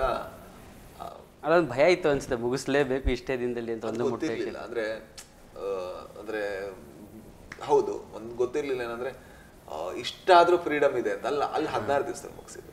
ಸೂಪರ್. ಆ್ಯಂಡ್ ಒಂದು ಮೊಟ್ಟೆಯ ಕತೆ ವಾಸ್ 2:20 ನಿಮಿಷ. ಸ್ವಾತಿ ಮುತ್ತಿನ ಮಳೆ ಹನಿ 1:36. ನೆನೆ ನೋಡ್ತಾ ಇದ್ದೆ, this is list run time 1:36. ಹಾಗಾದ್ರೆ ಅದು 2:20ನ 16 ದಿವಸದಲ್ಲಿ ಮುಗಿಸಿದೆ ನಾವು. ಸೊ ಇದನ್ನ 16 ದಿವಸದಲ್ಲಿ ನಿಮ್ಗೆ ಇದು ಈಸಿ. ಇದು 140 ಆರಾಮಾಗಿ ಮುಗಿಸ್ಬೋದಲ್ಲ ಮುಗಿಸಿದೀವಿ. ಸ್ವಯರ್ ಲೈಕ್ ಏನೋ ನಾವೆಲ್ಲ ನಿಮ್ಗೆ ಮೇಕಿಂಗ್ ಎಲ್ಲ ನೋಡಿದ್ರೆ ಐ ಥಿಂಕ್ ಇದೊಂದು ನಮ್ಮ ಇದರಲ್ಲಿ ನಮ್ಮ ಇಡೀ ಪ್ರೊಡಕ್ಷನ್ ಅಲ್ಲಿ ನಾವು ಮಾಡಿರುವಂಥ ಸಿನಿಮಾಗಳಲ್ಲಿ ಒಂದು ಎಲ್ಲ ಹುಡುಗರಿಗೆ ಎಲ್ರಿಗೂ ಕೂಡ ಫಿಲ್ಮ್ ಸ್ಕೂಲ್ ತರ ಅನ್ಸಿದ್ದು ಇದೊಂದೇ ಫಿಲ್ಮ್. ಯಾಕಂದ್ರೆ ಆ ಶಾರ್ಟ್ ಇಡಬೇಕಾದ್ರೆ ಎಲ್ಲರೂ ಬಂದು ಕೇಳ್ತಾ ಇದ್ರು, ಇದೇ ಕ್ಯಾಮ್ರಾ ಯಾಕೆ ಇಡ್ತಾ ಇದ್ರ, ಇದೇ ಆಂಗಲ್ ಯಾಕೆ ಇಡ್ತಾ ಇದ್ರ, ಅದೆಲ್ಲ ಕೇಳಿ ಕೇಳಿ ಕೇಳಿ ಕೇಳಿ ಮಾಡಿದಂತ ಸಿನಿಮಾ. ಸೊ ಹಾಗಾಗಿ ಎಲ್ರಿಗೂ ನಿಂತ್ಕೊಂಡು ಕೇಳ್ತಾ ಇದ್ರು, ಎಲ್ಲರೂ ಡಿಸ್ಕಸ್ ಆಗ್ತಾ ಇತ್ತು. ಸೊ ಅಷ್ಟು ಆರಾಮಾಗಿ ಮಾಡಿದ ಸಿನಿಮಾ 15 ದಿವಸದಲ್ಲಿ. ಸೊ ಅದು ಸರ್ಪ್ರೈಸ್ ಹಂಗಾಗಿ ಬರುತ್ತೆ ಅಂತ ಅನ್ಸಲ್ಲ. ಈಗ ಇಷ್ಟು ಕಡಿಮೆಲಿ ಈ ಥರ ಮಾಡೋದ್ರಲ್ಲ ಅಂತ. So like you said the preparation and other stuff. ಈಗ ರಿಹರ್ಸಲ್ ಅಂತ ಹೋದಾಗ ಈಗ ನೀವು ಆ್ಯಸ್ ಅ ರೈಟರ್ ಡೈಲಾಗ್ಸ್ ಬರೀಬೇಕಾದ್ರೆ ಆ ಡೈಲಾಗು ಓಪನ್ ಆಗಿರುತ್ತೆ. ಲೈಕ್ ಏನಾದರೂ ನಿಮ್ಮ ಆ್ಯಕ್ಸೆಂಟಲ್ಲಿ ಹೆವಿಯಾಗಿ ಬರುತ್ತಾ, ಅದು ಇನ್ನೊಂದು ಆ್ಯಕ್ಟರ್ಸ್. ಯಾಕೆಂದ್ರೆ ನಾನು ಒಂದೇನು ನೋಟಿಸ್ ಮಾಡಿದ್ದೀನಿ ಅಂತಂದರೆ, none of your characters talk in a particular way. ಅಂದರೆ ಎಲ್ಲ ಕ್ಯಾರೆಕ್ಟರ್ಗೂ ತಂದೆ ಆದಂಥ ಒಂದು ರೀತಿ ಇರುತ್ತೆ. ಎಲ್ಲೂ ಒಂದೊಂದ್ಸಲಿ ಏನಾಗುತ್ತೆ ಅಂತಂದರೆ, ತುಂಬ ಸಿನಿಮಾಗಳಲ್ಲಿ ಅಥವಾ ನಾವು ಬರೀಬೇಕಾದ್ರೆ ಎಲ್ಲ ಪಾತ್ರಗಳು ಒಂದೇ ಥರ ಡೈಲಾಗ್ ಬರೆದ್ಬಿಡ್ತೀವಿ. ಸೊ ಅದನ್ನು ಹೇಗೆ ಅವಾಯ್ಡ್ ಮಾಡ್ತೀರಾ? ಅಥವಾ ಅದು ಒಂಥರ ಡೈಲಾಗ್ ಬರೆದಿರ್ತೀರ ಬಟ್ ಆ್ಯಕ್ಟರ್ಸಿಂದ ಆ ಒಂದು ಯುನೀಕ್ನೆಸ್ನ ತೆಗಿತೀರ? ಯಾವ ರೀತಿ ಇರುತ್ತೆ ಅದು? ನೀವು ಅಲ್ಲಿ ಇರೋದು ಒಬ್ಬ ಪ್ರೇಕ್ಷಕನಾಗಿ, ಒಬ್ಬ ನಿರ್ದೇಶಕನ ದೊಡ್ಡ ಭಾಗ್ಯ ಅಂದರೆ ಅವನ ಸಿನಿಮಾದ ಮೊದಲ ಪ್ರೇಕ್ಷಕ. ಅವ್ನು ಕೂತ್ಕೊಂಡು ಈಗ ನಿಮಗೊಂದು ಡೈಲಾಗ್ ಕೊಟ್ಟರೆ ಆ ಡೈಲಾಗ್ ಆಫ್ಕೋರ್ಸ್ ಪರ್ಟಿಕ್ಯುಲರ್ಲಿ ಇದೇ ರೀತಿ ಬರೆದಿರ್ತೀನಿ ನಾನು. ಸೊ ಅದನ್ನು ಅವ್ರು ಹೇಳಬೇಕಾದ್ರೆ ಅದು ನಿಮ್ಮನ್ನು ನಾನು ಕಾಸ್ಟ್ ಮಾಡಿದ್ದು ಆ ಪಾತ್ರ ನೀವು ಕಾಣ್ತೀರಾ ಅನ್ನೋ ಕಾರಣಕ್ಕೆ ಬಿಟ್ಟರೆ, ನಾನು ನಿಮ್ಮಿಂದ ಅದನ್ನು ಮಾಡಿಸ್ತೀನಿ ಅನ್ನೋ ಕಾರಣಕ್ಕಲ್ಲ. ಗೋಪಾಲಕೃಷ್ಣ ದೇಶಪಾಂಡೆ ಅವರು ಬಂದು ಆ ಒಂದು ಬ್ರಹ್ಮಯ್ಯ ಅನ್ನೋಂಥ ಪಾತ್ರ ಮಾಡಬೇಕಾದ್ರೆ ಅವರಿಗೆ ಆ ಕೆಪಾಸಿಟಿ ಇದೆ ಅನ್ನೋ ಕಾರಣಕ್ಕೋಸ್ಕರ ಕಾಸ್ಟ್ ಮಾಡಿಬಿಟ್ರೆ, ನನಗೆ ಆ ಕೆಪಾಸಿಟಿ ಇದೆ ಅಂತಲ್ಲ. ಓಕೆ. ಸೊ ಅವ್ರಿಗೆ ಆ ಡೈಲಾಗ್ ಕೊಟ್ಟ ತಕ್ಷಣ ಸರ್ ನೀವು ಹೇಳಿ ಅಂತ ಹೇಳ್ತೇನೆ. ಅವ್ರಿಗೆ ಏನೆಲ್ಲ ಬೇಕು ಅದೆಲ್ಲ ಕೊಡ್ತೇನೆ, ಇಮೋಷ್ನಲಿ ಏನು ಬೇಕು ಅದೆಲ್ಲ ಕೊಡ್ತೇನೆ. ಈಗ ನನಗೆ ಆ ಪಾತ್ರದಿಂದ ಹೊರತಾಗಿ ಆ ಡೈಲಾಗ್ ಏನು ಬರ್ತಾ ಇದೆ ಅದನ್ನು ಮಾತ್ರ ಹೇಳ್ತೇನೆ. ಸರ್ ನನಗೆ ಇದು ಸ್ವಲ್ಪ ಹೀಗೆ ಅನಿಸ್ತು, ಹೀಗೆ ಮಾಡೋಕ್ಕೆ ಸಾಧ್ಯ ಇದೆಯಾ ಅಂತ. ಸಾಧ್ಯ ಇದ್ದರೆ ಅವ್ರು ಮಾಡ್ಕೋಬೋದು. ಸಾಧ್ಯ ಇಲ್ಲ ಅಂದರೆ ಸರ್ ನಿಮ್ಗೆ ಏನು ಕಷ್ಟ ಆಗ್ತಾ ಇದೆ, ಅದು ಕಷ್ಟ ಆಗ್ತಾ ಇದೆ, ನಾನು ಬದಲು ಮಾಡ್ಬೋದು, ಅದನ್ನು ನಿಮಗೆ ತೊಂದರೆ ಇಲ್ಲ ಅಂದರೆ ಅಂತ ಆಮೇಲೆ ಚೇಂಜ್ ಮಾಡಿ. C finally the impact is important. ಈ ಎಲ್ಲ ಆ್ಯಕ್ಟರ್ಗಳು ನಿಮ್ಮ ಟೂಲ್, ಆ ಟೂಲ್ಗಳನ್ನು ಬಳಸ್ಕೊಂಡು ಆ ಇಂಪ್ಯಾಕ್ಟ್ನ ಕ್ರಿಯೇಟ್ ಮಾಡಬೇಕು. ಅದಕ್ಕೆ ಫಸ್ಟು ಟೂಲನ್ನು ಕರೆಕ್ಟಾಗಿ ನೋಡಬೇಕು. ನಾವು ಅವ್ರನ್ನ ತುಂಬ ಗಂಭೀರವಾಗಿ ನೋಡಬೇಕು. ಯಾಕಂದ್ರೆ ನಾವು ಅವರ ಮೊದಲ ಪ್ರೇಕ್ಷಕ. ನಮಗೊಂದ್ಸಲ ಬ್ರಹ್ಮಯ್ಯ ಥರ ಕಾಣಿಸೋಕೆ ಅನ್ಸುತ್ತೆ, ತುಂಬಾ ಖುಷಿ ಅನ್ಸುತ್ತೆ. ಟ್ರೈಲರ್ ಅಲ್ಲೇ ಬಹಳ ಖುಷಿ ಆಯ್ತು ಅವ್ರು ಹೇಳಿದಾಗ, ಎಮೋಷನ್ ಬರ್ತದೆ, ಬದುಕಬೇಕು ಅಂತ ಅಂದಾಗ. ಸಣ್ಣ ರೋಲು, ಬಟ್ ಮೇ ಬಿ ಅದು ಟೋಬಿಲ್ ಇರುವಂತ ದಾಮೋದರನ್ ಪಾತ್ರ ಅಲ್ಲ ಅವ್ರದ್ದು, ಅಥವಾ ಗರುಡಗಮನದಲ್ಲಿರುವಂತ ಬ್ರಹ್ಮಯ್ಯನ ಪಾತ್ರ ಅಲ್ಲ. There is so much pain in that character. ಅವ್ರು ಹೇಳಿದ ತಕ್ಷಣ ನಿಮ್ಗೆ ಒಂಥರ ಅನ್ಸುತ್ತೆ, ಉಸಿರು ಕಡ್ದಂಗೆ ಅನ್ಸುತ್ತೆ. ಒಂದೇ ಸೀನಲ್ಲಿ ಬರೋದು, ಬಟ್ ಅವ್ರು ಹೇಳಿದ್ರು ನಿಮ್ಮ ಸಿನಿಮಾದಲ್ಲಿ ನಾವು ಒಂದು ಸೀನ್ ಆದ್ರೂ ಮಾಡಲೇಬೇಕು. ಆಯ್ತು ಗುರುಪ್ಪ. ಅಂಡ್ ಆ ಸೀನ್ ಮಾಡೋದಕ್ಕೆ ಒಂದು ಒಳ್ಳೆ ಆಕ್ಟರ್ ಬೇಕಿತ್ತು. ಅದು ಪ್ರಾಬ್ಲಮ್ ಇದ್ದಿದ್ದು. ಒಂದೇ ಸೀನು ಬಟ್ ಒಳ್ಳೆ ಆಕ್ಟರ್ ಬೇಕು. ಅಂಡ್ ದೇ ಆರ್ ಮಾಡಕ್ ಸಾಧ್ಯ. ಗೋಪಾಲಕೃಷ್ಣ ದೇಶಪಾಂಡೆ ಅಂತ ಒಳ್ಳೆ ಮನಸ್ಸಿನ ನಟರು ಮಾಡ್ತಾ ಮಾಡಕ್ ಸಾಧ್ಯ. ಈಗ ನಮಗೂ ಕೂಡ ಅಷ್ಟು ಸಣ್ಣ ರೋಲ್ ನಾನು ಯಾಕೆ ಮಾಡ್ಬೇಕು ಅಂತ ಅನ್ಸುತ್ತಲ್ಲ. ಅವ್ರಿಲ್ಲ ನಿಮ್ಮ ಸಿನಿಮಾದಲ್ಲಿ ನಾವು ಒಂದು ಸಣ್ಣದಾದ್ರೂ ಮಾಡೇ ಮಾಡ್ತೀನಿ ಪಾಪ ಮಾಡಿದ್ರು. So it's all about. So ನಿಮ್ದು ಕ್ಯಾಸ್ಟಿಂಗ್ ಅಲ್ಲೇ ಒಂದು ಹಾಫ್ ದ ಪರ್ಫಾರ್ಮೆನ್ಸ್ ಬಂದ್ಬಿಡುತ್ತೆ, ಗೆಲ್ಲದ ಅಲ್ಲೇ ಗೆದ್ದಾಗಿರುತ್ತೆ ಅಂತ ಹೇಳ್ತಾರೆ. ಅಂದ್ರೆ ಕ್ವೆಂಟಿನ್ ಹೇಳ್ತಾರೆ, 90% of the job of a director is to cast. Cast the right cinematographer, cast the right actors. ಆಮೇಲೆ ನಿನಗೇನು ಕೆಲಸ ಇದೆ, ಸುಮ್ಮನೆ ಆರಾಮಾಗಿರೋ. They have the capacity, they will do it. ನಿನಗೆ ಯಾವಾಗ ಅದರ ಆಪೋಸಿಟ್ ಹೋಗ್ತಾ ಇದೆ ಅನ್ಬೇಕಾದ್ರೆ ಮಾತ್ರ ಕೈ ಹಿಡ್ಕೊಂಡು ಆ ಕಡೆ ಎಲ್ಲ ಸ್ವಲ್ಪ ಈ ಕಡೆ ಬನ್ನಿ ಅಷ್ಟೇ. ಆಗ ತುಂಬ ಬ್ಯೂಟಿಫುಲ್ ಆಗುತ್ತೆ ಅಂತ. ನೀವೇನು ಕೂಡ ಅದು ಜಸ್ಟ್ ಬಂದರೆ ಆಯಿತು, in their own way, actors in their own way. ನೀವೇನು ಕೆಲವು ಸಲ ರಿದಮ್ ಇರುತ್ತೆ, ಕೆಲವು ಕೆಲವು ಸಿನಿಮಾಗಳು ತುಂಬ ನ್ಯಾಚುರಲ್ ಆಗಿರುತ್ತೆ, ಕೆಲವು ಸಿನಿಮಾಗಳಲ್ಲಿ ರಿದಮ್ ಇರುತ್ತೆ. ಆ ರಿದಮ್ ಇರುವಂಥ ಸಿನಿಮಾಗಳಲ್ಲಿ ರಿದಮ್ನ ಕ್ರಿಯೇಟ್ ಮಾಡಬೇಕು. ಆ ರಿದಮ್ ಆಕ್ಟರ್ ರಿದಮ್ಗೆ ಪೂರಕವಾಗಿರಬೇಕು. ಅವ್ರಿಗೆ ಆಪೋಸಿಟ್ ಆಗಿರೋ ರಿದಮ್ ಕೊಟ್ಟು ನೀವು ಮಾಡಿ ಅಂತ ಹೇಳಿದ್ರೆ, ಈಗ ಅಮಿತಾಬ್ ಬಚ್ಚನ್ ಹೇಳುವಂಥ ರಿದಮ್ನ ನಾ ಕರ್ಕೊಂಬಂದು ಪಾಪ ಯಾರು ಜೂನಿಯರ್ ಆರ್ಟಿಸ್ಟ್ ಹತ್ರ ಕೊಟ್ಟು ಸರ್ ಆ ರಿದಮ್ನ ಕ್ರಿಯೇಟ್ ಮಾಡಿ ಹಂಗೆ ಹೇಳಿ ಕೇಳ್ಬೇಕಾದ್ರೆ ನಂಗೆ ಖುಷಿ ಅನ್ಸ್ಬೇಕು ಅಂದ್ರೆ ಅದು ತಪ್ಪಾಗುತ್ತೆ. ಕಾಸ್ಟಿಂಗೇ ನಾನು ಅಮಿತಾಬ್ ಬಚ್ಚನ್ ಅವ್ರನ್ನ ಮಾಡಬೇಕಾಗುತ್ತೆ, ಆ ರಿದಮ್ ಬೇಕು ಅಂದ್ರೆ. So I think that is very important. ನಾನು ಆಲ್ಸೋ ಪ್ರವೀಣ್ ಅವ್ರ ಬಗ್ಗೆ ಮಾತಾಡ್ತಿದ್ವಿ. ಯಾಕೆ ಅವ್ರು ಎಲ್ಲೂ ಬರೋದೇ ಇಲ್ವಲ್ಲ ಆಚೆ? ಅವ್ರ ಹತ್ರ ಒಂದ್ಸಲಿ ಮಾತಾಡ, ಏನಾದ್ರು ಎಲ್ಲರೂ ಕೂತ್ಕೊಂಡು ಅಂದ್ರೆ ಪ್ರವೀಣ್ ಸಾಧ್ಯನೇ ಇಲ್ಲ. ಅವರು ಎಲ್ಲಿಗೂ ಬರಲ್ಲ, ಅವ್ರಿಗೆ ಮಾತಾಡೋಕ್ಕೆ ಇಷ್ಟನೂ ಆಗಲ್ಲ, ತುಂಬ ಕಷ್ಟ ಆಗುತ್ತೆ. ಅವ್ರು ಈಗಲೂ ಮನೇಲಿದ್ದಾರೆ, ಮನೇಲಿ ಆರಾಮಾಗಿರ್ತಾರೆ. ಸೊ ಈ ಎಲ್ಲ ಜರ್ನಿಲೂ ಅವರೇ ಸಿನಿಮಾಟೋಗ್ರಫರ್ಗೆ ವರ್ಕ್ ಮಾಡಿದ್ದಾರೆ. ಸೊ ಪ್ರತಿಯೊಂದು ಸಿನಿಮಾ ಮುಂದೆ ಯಾವ ರೀತಿ ಡಿಸ್ಕಷನ್ ನಡೆಯುತ್ತೆ? ಬಿಕಾಸ್ ಲುಕ್ ಆ್ಯಂಡ್ ಫೀಲ್ ಪ್ರತಿಯೊಂದು ಸಿನಿಮಾನು ನಿಮ್ಗೆ ನೋಡ್ತಾ ಹೋದರೆ ಎಲ್ಲ ಡಿಫ್ರೆಂಟ್ ಆಗಿದೆ. ಒಂದಕ್ಕೊಂದಕ್ಕೆ ಯಾವುದೇ ರೀತಿಯ ಕಂಪ್ಯಾರಿಸನ್ ಬರೋದೇ ಇಲ್ಲ, ಒಂದೇ ಥರ ಬರ್ತಾ ಇದೆ ಅಂತ. So in terms of discussion, ಒಂದು ಕತೆ ಬರೆದ ಮೇಲೆ ಇದರ ಒಂದು ಲುಕ್ ಹೀಗಿರಬೇಕು, ನನಗೆ ಹೀಗೆ ಕಾಣಿಸ್ಬೇಕು ಸಿನಿಮಾ, ಅದು ಹೇಗೆ ನಡೀತದೆ? ರೆಫರೆನ್ಸ್ ಮೂಲಕ ಹೋಗ್ತಾ ಇರುತ್ತಾ, ಇದ್ರ ಶೂಟೇ ಮಾಡ್ತೀರ ಏನಾದ್ರು? ರೆಫರೆನ್ಸ್ ಏನಾಗುತ್ತಾ, ನಮ್ಗೆ ಏನಾಗುತ್ತೆ ಅಂದರೆ ತುಂಬ ಅವ್ರು ಯಾಕಂದ್ರೆ ರೆಫರೆನ್ಸ್ ಯಾರೋ ಒಬ್ರು ಸಿನಿಮಾ ಮಾಡಿದ್ದಾರೆ, ನಾವು ಆ ಇಮೇಜಿನ್ಗಳನ್ನ ಹಿಡ್ಕೊಂಡು ಮತ್ತೆ ಇನ್ನೊಂದು ಸಿನಿಮಾ ಮಾಡೋದು ನನಗೆ ಅದು ಇಲ್ಲಿ ತನಕ ಸರಿ ಕಾಣಿಸಿಲ್ಲ. ನಾವು ಇಮೇಜ್ ನೋಡಿದ್ದೀವಿ, ಅದಕ್ಕೆ ಬರೆದಿದ್ದೀವಿ, ಅದೇ ಆಕ್ಚುಲಿ ರೆಫರೆನ್ಸ್. ನಾವು ಯಾವತ್ತು ಪ್ರವೀಣ್ ಇಲ್ಲಿ ತನಕ ಅಂತ ಡೀಪ್ ಡಿಸ್ಕಷನ್ ಮಾಡಲೇ ಇಲ್ಲ. ನಾವು ಯಾವತ್ತು ಸ್ಕ್ರಿಪ್ಟ್ ನರೇಷನ್ ಮಾಡ್ತೀವಿ. ಸ್ಕ್ರಿಪ್ಟ್ ನರೇಷನ್ ಮಾಡಿದ ತಕ್ಷಣ ಪ್ರವೀಣ್ ಯಾವಾಗಲೂ ಹೇಳ್ತಾರೆ, ಒಳ್ಳೆ ಸ್ಕ್ರಿಪ್ಟ್ ಆದರೆ ಅದರಲ್ಲಿ ಯಾವತ್ತೂ ರಿದಮು, ಫೀಲು ಮತ್ತು ಕಲರ್ ಇದ್ದೇ ಇರುತ್ತೆ ಅಂತ. ಸೊ ನಾನು ಆ ಒಂದು ಸೀನ್ಗಳನ್ನ ಎಕ್ಸ್ಪ್ಲೇನ್ ಮಾಡಿದ ತಕ್ಷಣ, ನಾವೆಲ್ಲಿ ಶೂಟ್ ಮಾಡ್ತಾ ಇದ್ದೀವಿ ಅಂತ ತಕ್ಷಣ, ಅಲ್ಲಿರುವಂಥ ಬಣ್ಣಗಳು ಗೊತ್ತಾದ ತಕ್ಷಣ ಆಮೇಲೆ ನಾವು ಕಾಸ್ಟ್ಯೂಮ್ ಡಿಸೈನ್ ಮಾಡ್ತೀವಿ.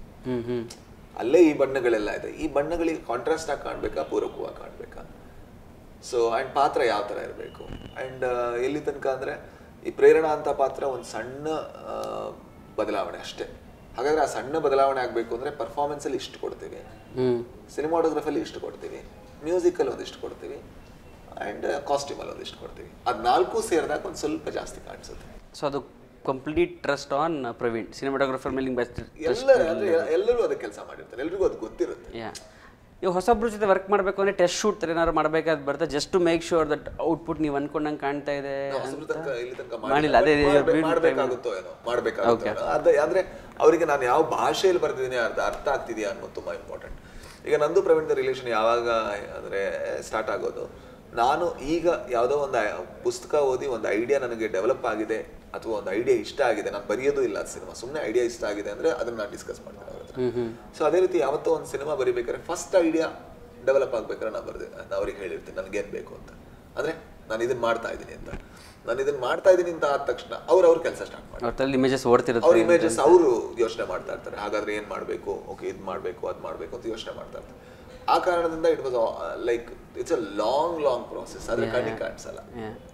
ಈಗ ಬೇರೆ ಕಡೆ ಕಾಸ್ಟಿಂಗ್ ಮಾಡಿ ಸಿನಿಮಾಟೋಗ್ರಫರ್ನ ಅವ್ನು ಬೇರೆ ಸಿನಿಮಾದಲ್ಲಿ ಇರ್ತಾನೆ, ಅವ್ನು ಬಂದು ಇಲ್ಲಿ ಕೆಲಸ ಮಾಡ್ತಾನೆ, ಆಗಲ್ಲ. ಡೇ ಒನ್ ಅನ್ನೋದಕ್ಕಿಂತ ಸ್ಟಾರ್ಟ್ ಬರೆಯೋದಕ್ಕಿಂತ ಮುಂಚೆಯಿಂದನೂ ಅಲ್ಲಿಂದನೂ ಇರೋ ಕಾರಣದಿಂದಾಗಿ there is nothing new to explain. So ಅಷ್ಟು ಡಿಸ್ಕಷನ್ಗಳು ತುಂಡಾಗಿ ಆಗಿರುತ್ತೆ ನಮ್ದು. ಐ ಥಿಂಕ್ ಆ ಅಂಡರ್ಸ್ಟ್ಯಾಂಡಿಂಗ್ ಕಾಣಿಸುತ್ತೆ ಅನ್ಸುತ್ತೆ. ಬಿಕಾಸ್ ಅವರೇ ಎಡಿಟರ್ ಆಗೂ ಕೂಡ ವರ್ಕ್ ಮಾಡಿದ್ರು, ಇದಕ್ಕಿಂತ ಮುಂಚೆ 2 ಸಿನಿಮಾದಲ್ಲಿ ಮಾಡಿದ್ರು. ಟೋಬಿ ಒಂದು ಮಾಡಿರಲಿಲ್ಲ ಅಂತ ಅನ್ಸುತ್ತೆ ಆಸ್ ಎನ್ ಎಡಿಟರ್. ಮಾಡಿದ್ರು ಅವರೇ, ಅಂದ್ರೆ ನಮ್ಮಲ್ಲಿ ಎಕ್ಸಾಕ್ಟ್ಲಿ ಇವರೇ ಮಾಡಿದ್ದಾರೆ ಅಂತಿರಲ್ಲ. ಈಗ ಪ್ರವೀಣ್ ಎಲ್ಲ ಸಿನಿಮಾಗಳು ಅದಕ್ಕಿಂತ ಮುಂಚೆ 2 ಪ್ರವೀಣೇ ಮಾಡಿದ್ರು. ಹೌದೌದು. ಇದು ನನ್ನ ತಮ್ಮ ಒಬ್ಬ ನಿತಿನ್ ಅಂತ ಒಬ್ಬ ಹೊಸ ಹುಡುಗ ಎಡಿಟ್ ಮಾಡ್ತಾ ಇದ್ದ. ಸೊ ಅವನಿಗೆ ಸಪೋರ್ಟ್ ಆಗಲಿ ಅಂತ ಪ್ರವೀಣ್ ಅವನ ಜೊತೆ ಕೂತ್ಕೊಂಡು ಅವನಿಗೆ ಹೆಲ್ಪ್ ಮಾಡಿ ಟೋಬಿ ಅಂದರೆ ನಿತಿನ್ ಅಂತ ಒಬ್ಬ ಮಾಡ್ದ. ಆ್ಯಂಡ್ ಈಗ ಮತ್ತೆ ಸ್ವಾತಿ ಮುತ್ತಿನ ಮಳೆ ಹನಿಯ ಪ್ರವೀಣ್.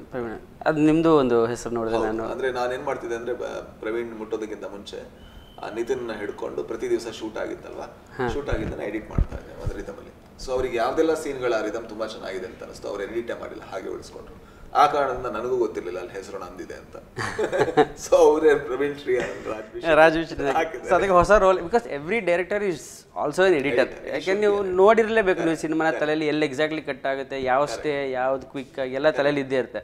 ಸೊ ಎಡಿಟಿಂಗ್ ಅಂತ ಬಂದಾಗ ಆ ಒಂದು ರ್ಯಾಪ್ ಆಬ್ವಿಯಸ್ಲಿ ಮುಂಚೆಯಿಂದಲೂ ಮ್ಯಾಚ್ ಆಗ್ತಿತ್ತು ಅಂತ ಅನಿಸ್ತು. ಇಲ್ಲಿ ಬಂದಾಗಲೂ ಯಾವ ರೀತಿ ಡಿಸ್ಕಷನ್ ನಡೆಯುತ್ತೆ ಈಗ ಇನ್ ಟರ್ಮ್ಸ್ ಆಫ್ ಈ ಸೀನು ಎಷ್ಟೊತ್ತು ಇರಬೇಕು, ಎಷ್ಟೊತ್ತು ಇರಬಾರ್ದು ಅನ್ನೋದ್ರ ಬಗ್ಗೆ? ಡಿಸ್ಕಷನ್ಗಿಂತ ನಾವು ಒಂದು ಇಂಟೆನ್ಷನಲ್ ಬರ್ದಿರ್ತೀವಲ್ವಾ, ಸೊ ಅಂದರೆ ನಾನು ಅದೇ ಹೇಳೋದು, ಒಬ್ಬ ಪ್ರೇಕ್ಷಕನಿಗೆ ಸಿಗುವಂಥ ಜಡ್ಜ್ಮೆಂಟ್ ಯಾರಿಗೂ ಸಿಗಲ್ಲ ಅಂತ. ನೀವು ಆ ಕತೆ ನೋಡ್ತಾ ಇರ್ತೀರ, ನೋಡ್ಬೇಕಾದ್ರೆ ಯಾವಾಗ ನಿಮ್ಗೆ ಮೊನೋಟನಸ್ಸು, ಯಾವಾಗ ನಿಮಗೆ ಅದರ ರಿದಮ್ಗೆ, ಆ ಕಥೆಯ ರಿದಮ್ಗೆ ಅದು ಎಲ್ಲಿಗೂ ಹೋಗ್ತಾ ಇಲ್ಲ ಅಂತ ಅನ್ಸುತ್ತೆ, ಅಲ್ಲಿ ಕಟ್ ಆಗುತ್ತೆ. ಅಂಡ್ ನಿಮಗೆ ಎಷ್ಟು ಪೇಸನ್ನು ಕ್ರಿಯೇಟ್ ಮಾಡಬೇಕು. ಎಕ್ಸಾಂಪಲ್ ಸ್ವಾತಿ ಮುತ್ತಿನ ಮಳೆ ಹನಿ moves in a slow phase, ಆ ಪೇಸಲ್ಲೇ ಮೂವ್ ಆಗಬೇಕು. Because it's about a lonely house wife, so it should have that lonely, emotion ಕಡಿಮೆ ಆಗಬೇಕು, ಅದೇ ಪೇಸಲ್ಲಿ ಆಗಬೇಕು. ಸೊ ಆ ಥರದ ರಿದಮ್ಗಳನ್ನ ನಾವು ಸೆಟ್ ಮಾಡ್ತಾ ಬಿಡ್ತೀವಿ ಬಿಟ್ರೆ ಇಂಟೆಲೆಕ್ಚುಲಿ ಪ್ಲಾನ್ ಮಾಡೋಣ, ಇಮೋಷನಲಿ ಡಿಸಿಷನ್ ತಗೋತಾ ಹೋಗ್ತೀವಿ. How it makes us feel ಅಂತ. So how it makes us feel is how it remains. So ಇಬ್ರಿಗೂ ಯಾವುದೋ ಒಂದು ಪಾಯಿಂಟಲ್ಲಿ we do get this emotion. I don't think we have argued on any point till now. ಹೌದಾ? In all the 4 films. I think that shows ಎಷ್ಟು ಒಟ್ಟಿಗೆ ಕೆಲಸ ಮಾಡಿದ್ರೆ, ಎಷ್ಟು understanding ಇದೆ ನಿಮ್ಮ ಮಧ್ಯ ಅಂತ. We never did. ಯಾವತ್ತೂ ಮಾಡಿಲ್ಲ ಅನ್ಸುತ್ತೆ. ಆಲ್ಸೋ ಇದಕ್ಕಿಂತ ಮುಂಚೆ ಒಂದು ಪ್ರಶ್ನೆ ನೀವು ಹೇಳಬೇಕಾದ್ರೆ ಹೇಳ್ತಾ ಇದ್ರಿ ದಟ್ ಈ ಥರ ಸಿನಿಮಾ ಹೆಂಗೆ ಹೋಗುತ್ತೆ ಅಂತ ಗೊತ್ತಿಲ್ಲ, ಇಷ್ಟು ಬಡ್ಜೆಟ್ ಹಾಕೋಕ್ಕಾಗಲ್ಲ ಅಂತ. ಅದೊಂದು ರೀತಿ ಬೇಜಾರು ಅನ್ಸುತ್ತೆ. ದಟ್ ಆ್ಯಕ್ಚುಲಿ ಮಾರ್ಕೆಟ್ ಜಡ್ಜ್ ಮಾಡಿ ಒಂದು ಸಿನಿಮಾ ಅಥವಾ ಕತೆ ಬರೀಬೇಕಾದ್ರೆ ಯೋಚನೆ ಮಾಡಬೇಕಾದ್ರೆ ಎಷ್ಟು ಖರ್ಚು ಮಾಡ್ತೀವಿ ಇದಕ್ಕೆ ಅನ್ನೋದು. ಇಲ್ಲ, ಈಗ ನಾನು ಇದೇ ಸಿನಿಮಾನ ಒಂದು 5 ಕೋಟಿಗೆ ಮಾಡ್ತೀನಿ ಅಂದರೆ ಬೇಜಾರಾಗುತ್ತೆ ಅಂತ, ಆಗ ಇನ್ನೊಬ್ರು ಯಾರು ಬೇಜಾರು ಮಾಡ್ಕೋಬೇಕು. ಐ ಥಿಂಕ್ ನಮಗೆ ಮಾರ್ಕೆಟ್ನ ಪ್ರಾಕ್ಟಿಕಾಲಿಟಿ ಅರ್ಥ ಮಾಡ್ಕೊಳ್ಳೋದು ತಪ್ಪಲ್ಲ. ಈಗ ಯಾವ ಥರ ಅಂದರೆ, ನಾನೊಂದು ಶೂ ಅಂಗಡಿ ಓಪನ್ ಮಾಡ್ತೀನಿ, ನಮ್ಮೂರಲ್ಲಿ ಎಲ್ಲರೂ ಚಪ್ಪಲಿನೇ ಹಾಕೋರು, ಬಟ್ ಶೂ ಅಂಗಡಿ ಓಪನ್ ಮಾಡಿ ನಾನು ಅಳ್ತೀನಿ, ಅಯ್ಯೋ ದೇವ್ರೆ ನೋಡಿ ನಮ್ಮೂರಲ್ಲಿ ನಾನೊಂದು ಶೂ ಅಂಗಡಿ ಓಪನ್ ಮಾಡಿದೆ, ಜನ ತಗೊಳ್ಳೇ ಇಲ್ಲ ಅಂತ. ಇಲ್ಲ, ಊರಲ್ಲಿ ಚಪ್ಪಲಿ ಹಾಕೋರು ಇದ್ದಿದ್ದು. ಅಥವಾ ನೀನು ಶೂ ಅಂಗಡಿನೇ ಓಪನ್ ಮಾಡ್ತೀಯ ಅಂದರೆ ಚಪ್ಪಲಿ 30 ರೂಪಾಯಿ ಸಿಗುತ್ತೆ ಅಂದರೆ ಶೂನು 30 ರೂಪಾಯಿ ಸಿಗುತ್ತೆ ಅಂದರೆ ಆಗ ಟ್ರೈ ಮಾಡು at least. So that is business ಅಲ್ಲ. I think cinema is also a business rather than emotionally crying that ನಮ್ಮ ಆಡಿಯನ್ಸ್ ಇಂಥದ್ದು ನೋಡ್ತಿಲ್ಲ, ಆಡಿಯನ್ಸಿಗೆ ಬೈದು ಬಿಡೋದ್ರಿಂದ. ಸೊ ಅದಕ್ಕಿಂತ ನಾವು ಸಿನಿಮಾ ಮಾಡಬೇಕಾದ್ರೆ ಆ ಜಾಗ್ರತೆಯನ್ನು ಮಾಡಿದ್ರೆ ಕಮ್ಮಿ ಜನ ಆಡಿಯನ್ಸ್ ಮಾಡಿದ್ರು ಆ ಸಿನಿಮಾ ನೋಡಿದ್ರು ಆ ಸಿನಿಮಾಗೆ ಲಾಸ್ ಆಗಲ್ಲ ಅನ್ನೋ ರೀತಿಯ ಲೆಕ್ಕಾಚಾರಗಳನ್ನ ಮಾಡಿ ಸಿನಿಮಾ ಮಾಡಬೇಕು. ಅದ್ರಲ್ಲಿ ತಪ್ಪೇನು ಇಲ್ಲ ಅಂತ ಅನ್ಸುತ್ತೆ. ಸೂಪರ್. ಹೌದು, ಯಾಕೆಂದರೆ ತುಂಬ ಹಾಕಿ ಸಮ್ಟೈಮ್ಸ್ ಕಲೆಕ್ಷನ್ಸ್ ಚೆನ್ನಾಗೇ ಆಗಿರುತ್ತೆ. ಒಂದು ಮೊಟ್ಟೆ ಕತೆ ಅದು 50 ಲಕ್ಷದಲ್ಲಿ ಆಯಿತು ಅಂತ ಅಂದರೆ ಫಸ್ಟ್ ಕಟ್ ಅಲ್ಲ, ಫಸ್ಟ್ ಕಟ್ ಒಂದು 20 ಚಿಲ್ಲರೆ ಲಕ್ಷದಲ್ಲಿ ಆಯಿತು, 50 ಲಕ್ಷದಲ್ಲಿ ಕಂಪ್ಲೀಟ್ ಆಯಿತು ಅಂತ ಅಂದ್ಕೊಳ್ಳಿ. ಅದನ್ನು ನಾನು 5 ಕೋಟಿಗೆ ಮಾಡಿದ್ರೆ ಸಿನಿಮಾ ಸಕ್ಸಸ್ ಫ್ಲಾಪ್. ಎಕ್ಸಾಕ್ಟ್ಲಿ.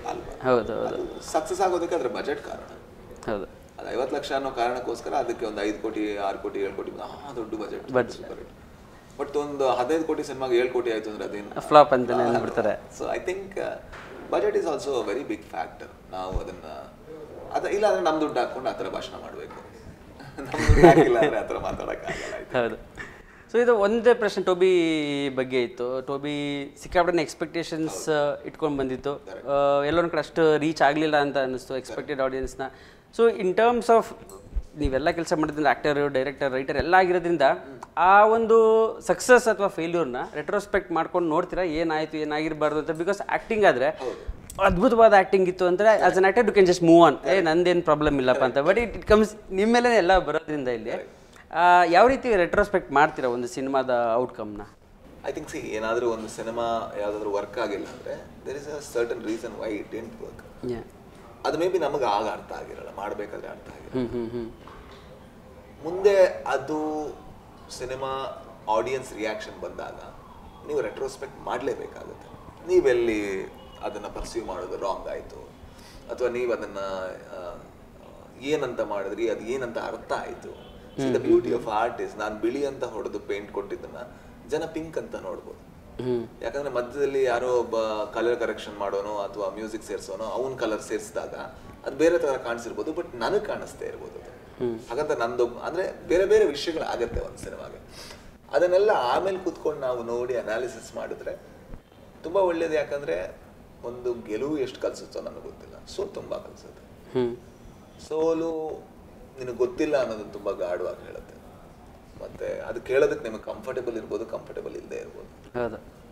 ಅಥವಾ ನೀನೇನು ಮಾಡಿದ್ದೆ, majority of the audience when they don't accept that simply means writer is wrong, audience is right. Okay. So you cannot tell that like ಇಲ್ಲ ನಾವು ಮಾಡಿದ್ವಿ ಅದು ಜನಗಳೇ ಅಕ್ಸೆಪ್ಟ್ ಮಾಡಿಲ್ಲ ಅಂತ ಹೇಳೋಕ್ಕಾಗಲ್ಲ. ಓಕೆ. ಸೊ ಅಲ್ಲಿ ಏನೋ ಆಗಿದೆ, ಏನೋ ತಪ್ಪಾಗಿದೆ. ಅದು ಏನು ತಪ್ಪಾಗಿದೆ ಅಂತ ಮಾಡೋದು, ನೋಡ್ಕೊಂಡು ಮಾಡೋದು ಎಲ್ಲಿ ನೋಡಬೇಕು ಅಂದರೆ you need to become com first. ಆಮೇಲೆ ಮುಂದಿನ ಸಿನಿಮಾ ಮಾಡಬೇಕಾದ್ರೆ ಆ ಒಂದು ಅವೇರ್ನೆಸ್ ಇರಬೇಕು.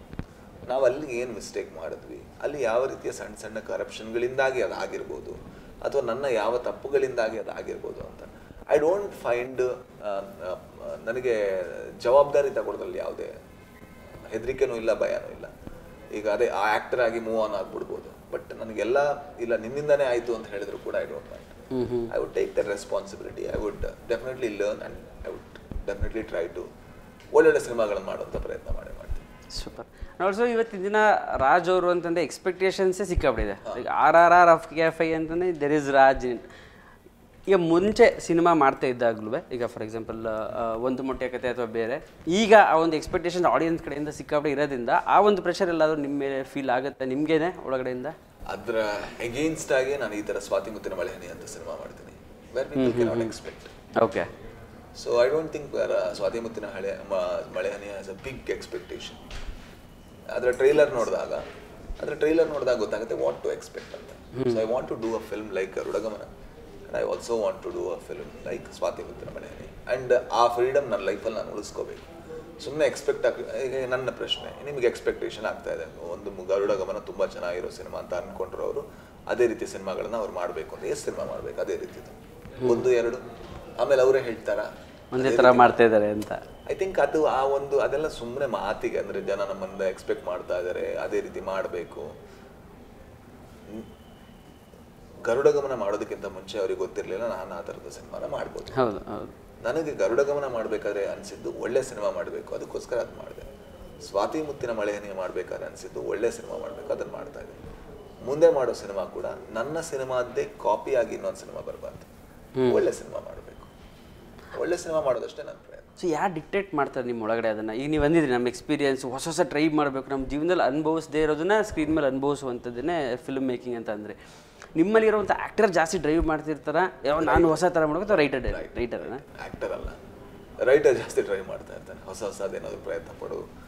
ಈಗ ಟೋಬಿ ಅಂತ ಸಿನಿಮಾದಲ್ಲಿ ಒಂದು ಪಾತ್ರ, ಒಂದು ಲೀಡ್ ಕ್ಯಾರೆಕ್ಟರ್, ಒಂದು ಕಮರ್ಷಿಯಲ್ ಸ್ಪೇಸಲ್ಲಿ ಸಿನಿಮಾ ಬರುತ್ತೆ, ಬಟ್ ಒಂದು ಪಾತ್ರಕ್ಕೆ ಮಾತೇ ಇರಲ್ಲ. ಸೊ ಅದು ರೈಟರ್ ಡಿಸೈಡ್ ಮಾಡಿದ್ದು. ಯು ನೀಡ್ ಟು ಅಂದರೆ ಅದೊಂದು ಪಾತ್ರವನ್ನು ಓದಿದಾಗ ಈ ಥರ ಮಾಡೋಕ್ಕೆ ಸಾಧ್ಯ ಇದೆ. It's a challenge to right that film. So if it can engage that would be. ಇಲ್ಲಾಂದ್ರೆ ಎಲ್ಲ ಸಿನಿಮಾಗಳು ಕಮರ್ಷಿಯಲ್ ಇಷ್ಟು ಡೈಲಾಗ್ ಬೇಕೇ ಬೇಕು. ಅದೇ ರೀತಿ ಬೇರೆ ಬೇರೆ ಸಿನಿಮಾ ಬರೀಬೇಕಾದ್ರೆ ರೈಟರ್ ಡಿಕ್ಟೇಟ್ ಮಾಡ್ತಾರೆ, but right is not at all actor in the district. ಇನ್ನೊಂದು ಕೇಳಬೇಕಿತ್ತು, ಈ ಒಂದು ಕಾಂಬಿನೇಷನ್ ರಾಜ್ ಬಿ ಶೆಟ್ಟಿ ಅವರ ಹಾಗೆ ರಮ್ಯ ಅವರ ಕಾಂಬಿನೇಷನ್ ಈ ಒಂದು ಸ್ವಾತಿ ಮುತ್ತಿನ ಮಳೆ ಹನಿ ಆಗೋದಕ್ಕೆ ಅದು ಹೇಗೆ ಶುರುವಾಗಿದ್ದು? ಫಸ್ಟಿಗೆ ನಾನು ಗರುಡಗಮನ ಸಿನಿಮಾ ಮಾಡಿದ ಸ್ವಲ್ಪ ಟೈಮ್ ಆದಮೇಲೆ ಅವರೊಂದು ಇನ್ಸ್ಟಾಗ್ರಾಮಲ್ಲಿ ಪೋಸ್ಟ್ ಹಾಕಿದ್ರು, ಸ್ಟೋರಿ ಹಾಕಿದ್ರು, ಗರುಡಗಮನ ಸಿನಿಮಾ ಅವರಿಗೆ ಇಷ್ಟ ಆಯಿತು ಅಂತ. ನಾನು ಅದಕ್ಕೆ ರಿಪ್ಲೈ ಮಾಡಿದ್ಮೇಲೆ ನಾನು ಅವರು ಮಾತಾಡಿದ್ವಿ, ಆಮೇಲೆ ನಾವು ಕ್ಲೋಸ್ ಆದ್ವಿ. ಅದೇ ಟೈಮಲ್ಲಿ ನನಗೆ ಇದೊಂದು ಕತೆ ತುಂಬ ಕಾಡ್ತಾ ಇತ್ತು. ರೀಸನ್ ಹೇಳಿದೆ ಯಾಕೆ. ಆ್ಯಂಡ್ ಅದೇ ಟೈಮಲ್ಲಿ ಅವರು ಕೂಡ ಒಂದು ಪ್ರೊಡಕ್ಷನ್ ಹೌಸ್ ಓಪನ್ ಮಾಡಬೇಕು ಅಂತ ಕಾಯ್ತಾ ಇದ್ರು. ಆ್ಯಂಡ್ ನಾನು ಯಾವಾಗ ಅವ್ರಿಗೆ ಈ ಥರ ಕತೆ ಹೇಳಿದೆ, ಈ ಥರ ಮಾಡಬೇಕು ಅಂತಿದ್ದೀನಿ ಅಂತ, ಈ ಚೆನ್ನಾಗಿದೆ ನನ್ನರಲ್ಲೇ ಮಾಡ್ಬೋದಾ ಅಂತ ಡಿಸ್ಕಷನ್ ಆಗಿ ಆ ರೀತಿ ನಾವು ಮಾಡಿದ್ವಿ. ಕೊನೆಯದಾಗಿ ಸ್ವಾತಿ ಮುತ್ತಿನ ಮಳೆ ಹನಿಯ ಸಮರೈಸ್ ಮಾಡಬೇಕು ಅಂತಂದರೆ ನೀವು ಹೇಗೆ ಹೇಳ್ತೀರಾ? It's a very painful poem. ಒಂದು ನೋವು ಇರುವಂತಹ ಒಂದು ಕಾವ್ಯ, ಬಟ್ ಒಂದು ಅನ್ಕಂಫರ್ಟಬಲ್ ಮಾಡುವಂತಹ ಒಂದು ಕನ್ನಡಿ ಅಂತ ಅನಿಸುತ್ತೆ. ಅಂದರೆ ನಮ್ಮನ್ನು ನಾವು ಹೇಗಿದ್ದೀವಿ ಅಂತ, ಅಟ್ಲೀಸ್ಟ್ ನನ್ನನ್ನು ನಾನು ಹೇಗಿದ್ದೀನಿ ಅಂತ ತೋರಿಸುವಂಥ ಒಂದು ಕನ್ನಡಿ. ಹಾಗಾಗಿ ನೋಡ್ಕೊಳ್ಳಿ, ಯಾಕಂದರೆ ನೋಡ್ಕೊಳ್ಳೋದ್ರಲ್ಲೇ ಅದರ ಪರಿಹಾರ ಜಾಸ್ತಿ ಇದೆ. ಸೊ ಆ ಕಾರಣದಿಂದ ಅಷ್ಟೇ. ಸ್ವಲ್ಪ ಬ್ಯೂಟಿಫುಲ್ಲಾಗಿ ಕಾಣ್ತಾ ಇದೆ, ಅಷ್ಟೇ ಒಳ್ಳೆ ಎಮೋಷನ್ಸ್ ಇದೆ ಅಂತ ಅನಿಸ್ತದೆ. ಥಿಯೇಟರ್ಗೆ 24ನೇ ತಾರೀಕಿಗೆ ಬರ್ತದೆ. All the very best ಗುರುಳೆ. Cinema ದೊಡ್ಡ ಮಟ್ಟದಲ್ಲಿ ಸಕ್ಸಸ್ ಆಗಲಿ ಅಂತ ಹಾರೈಸ್ತೀನಿ. Thank you so much for talking. ನಮಸ್ಕಾರ ಗುರುಳೆ, ಸಿನಿಮಾ ಸಂವಾದಕ್ಕೆ ಸ್ವಾಗತ. ಸರಿ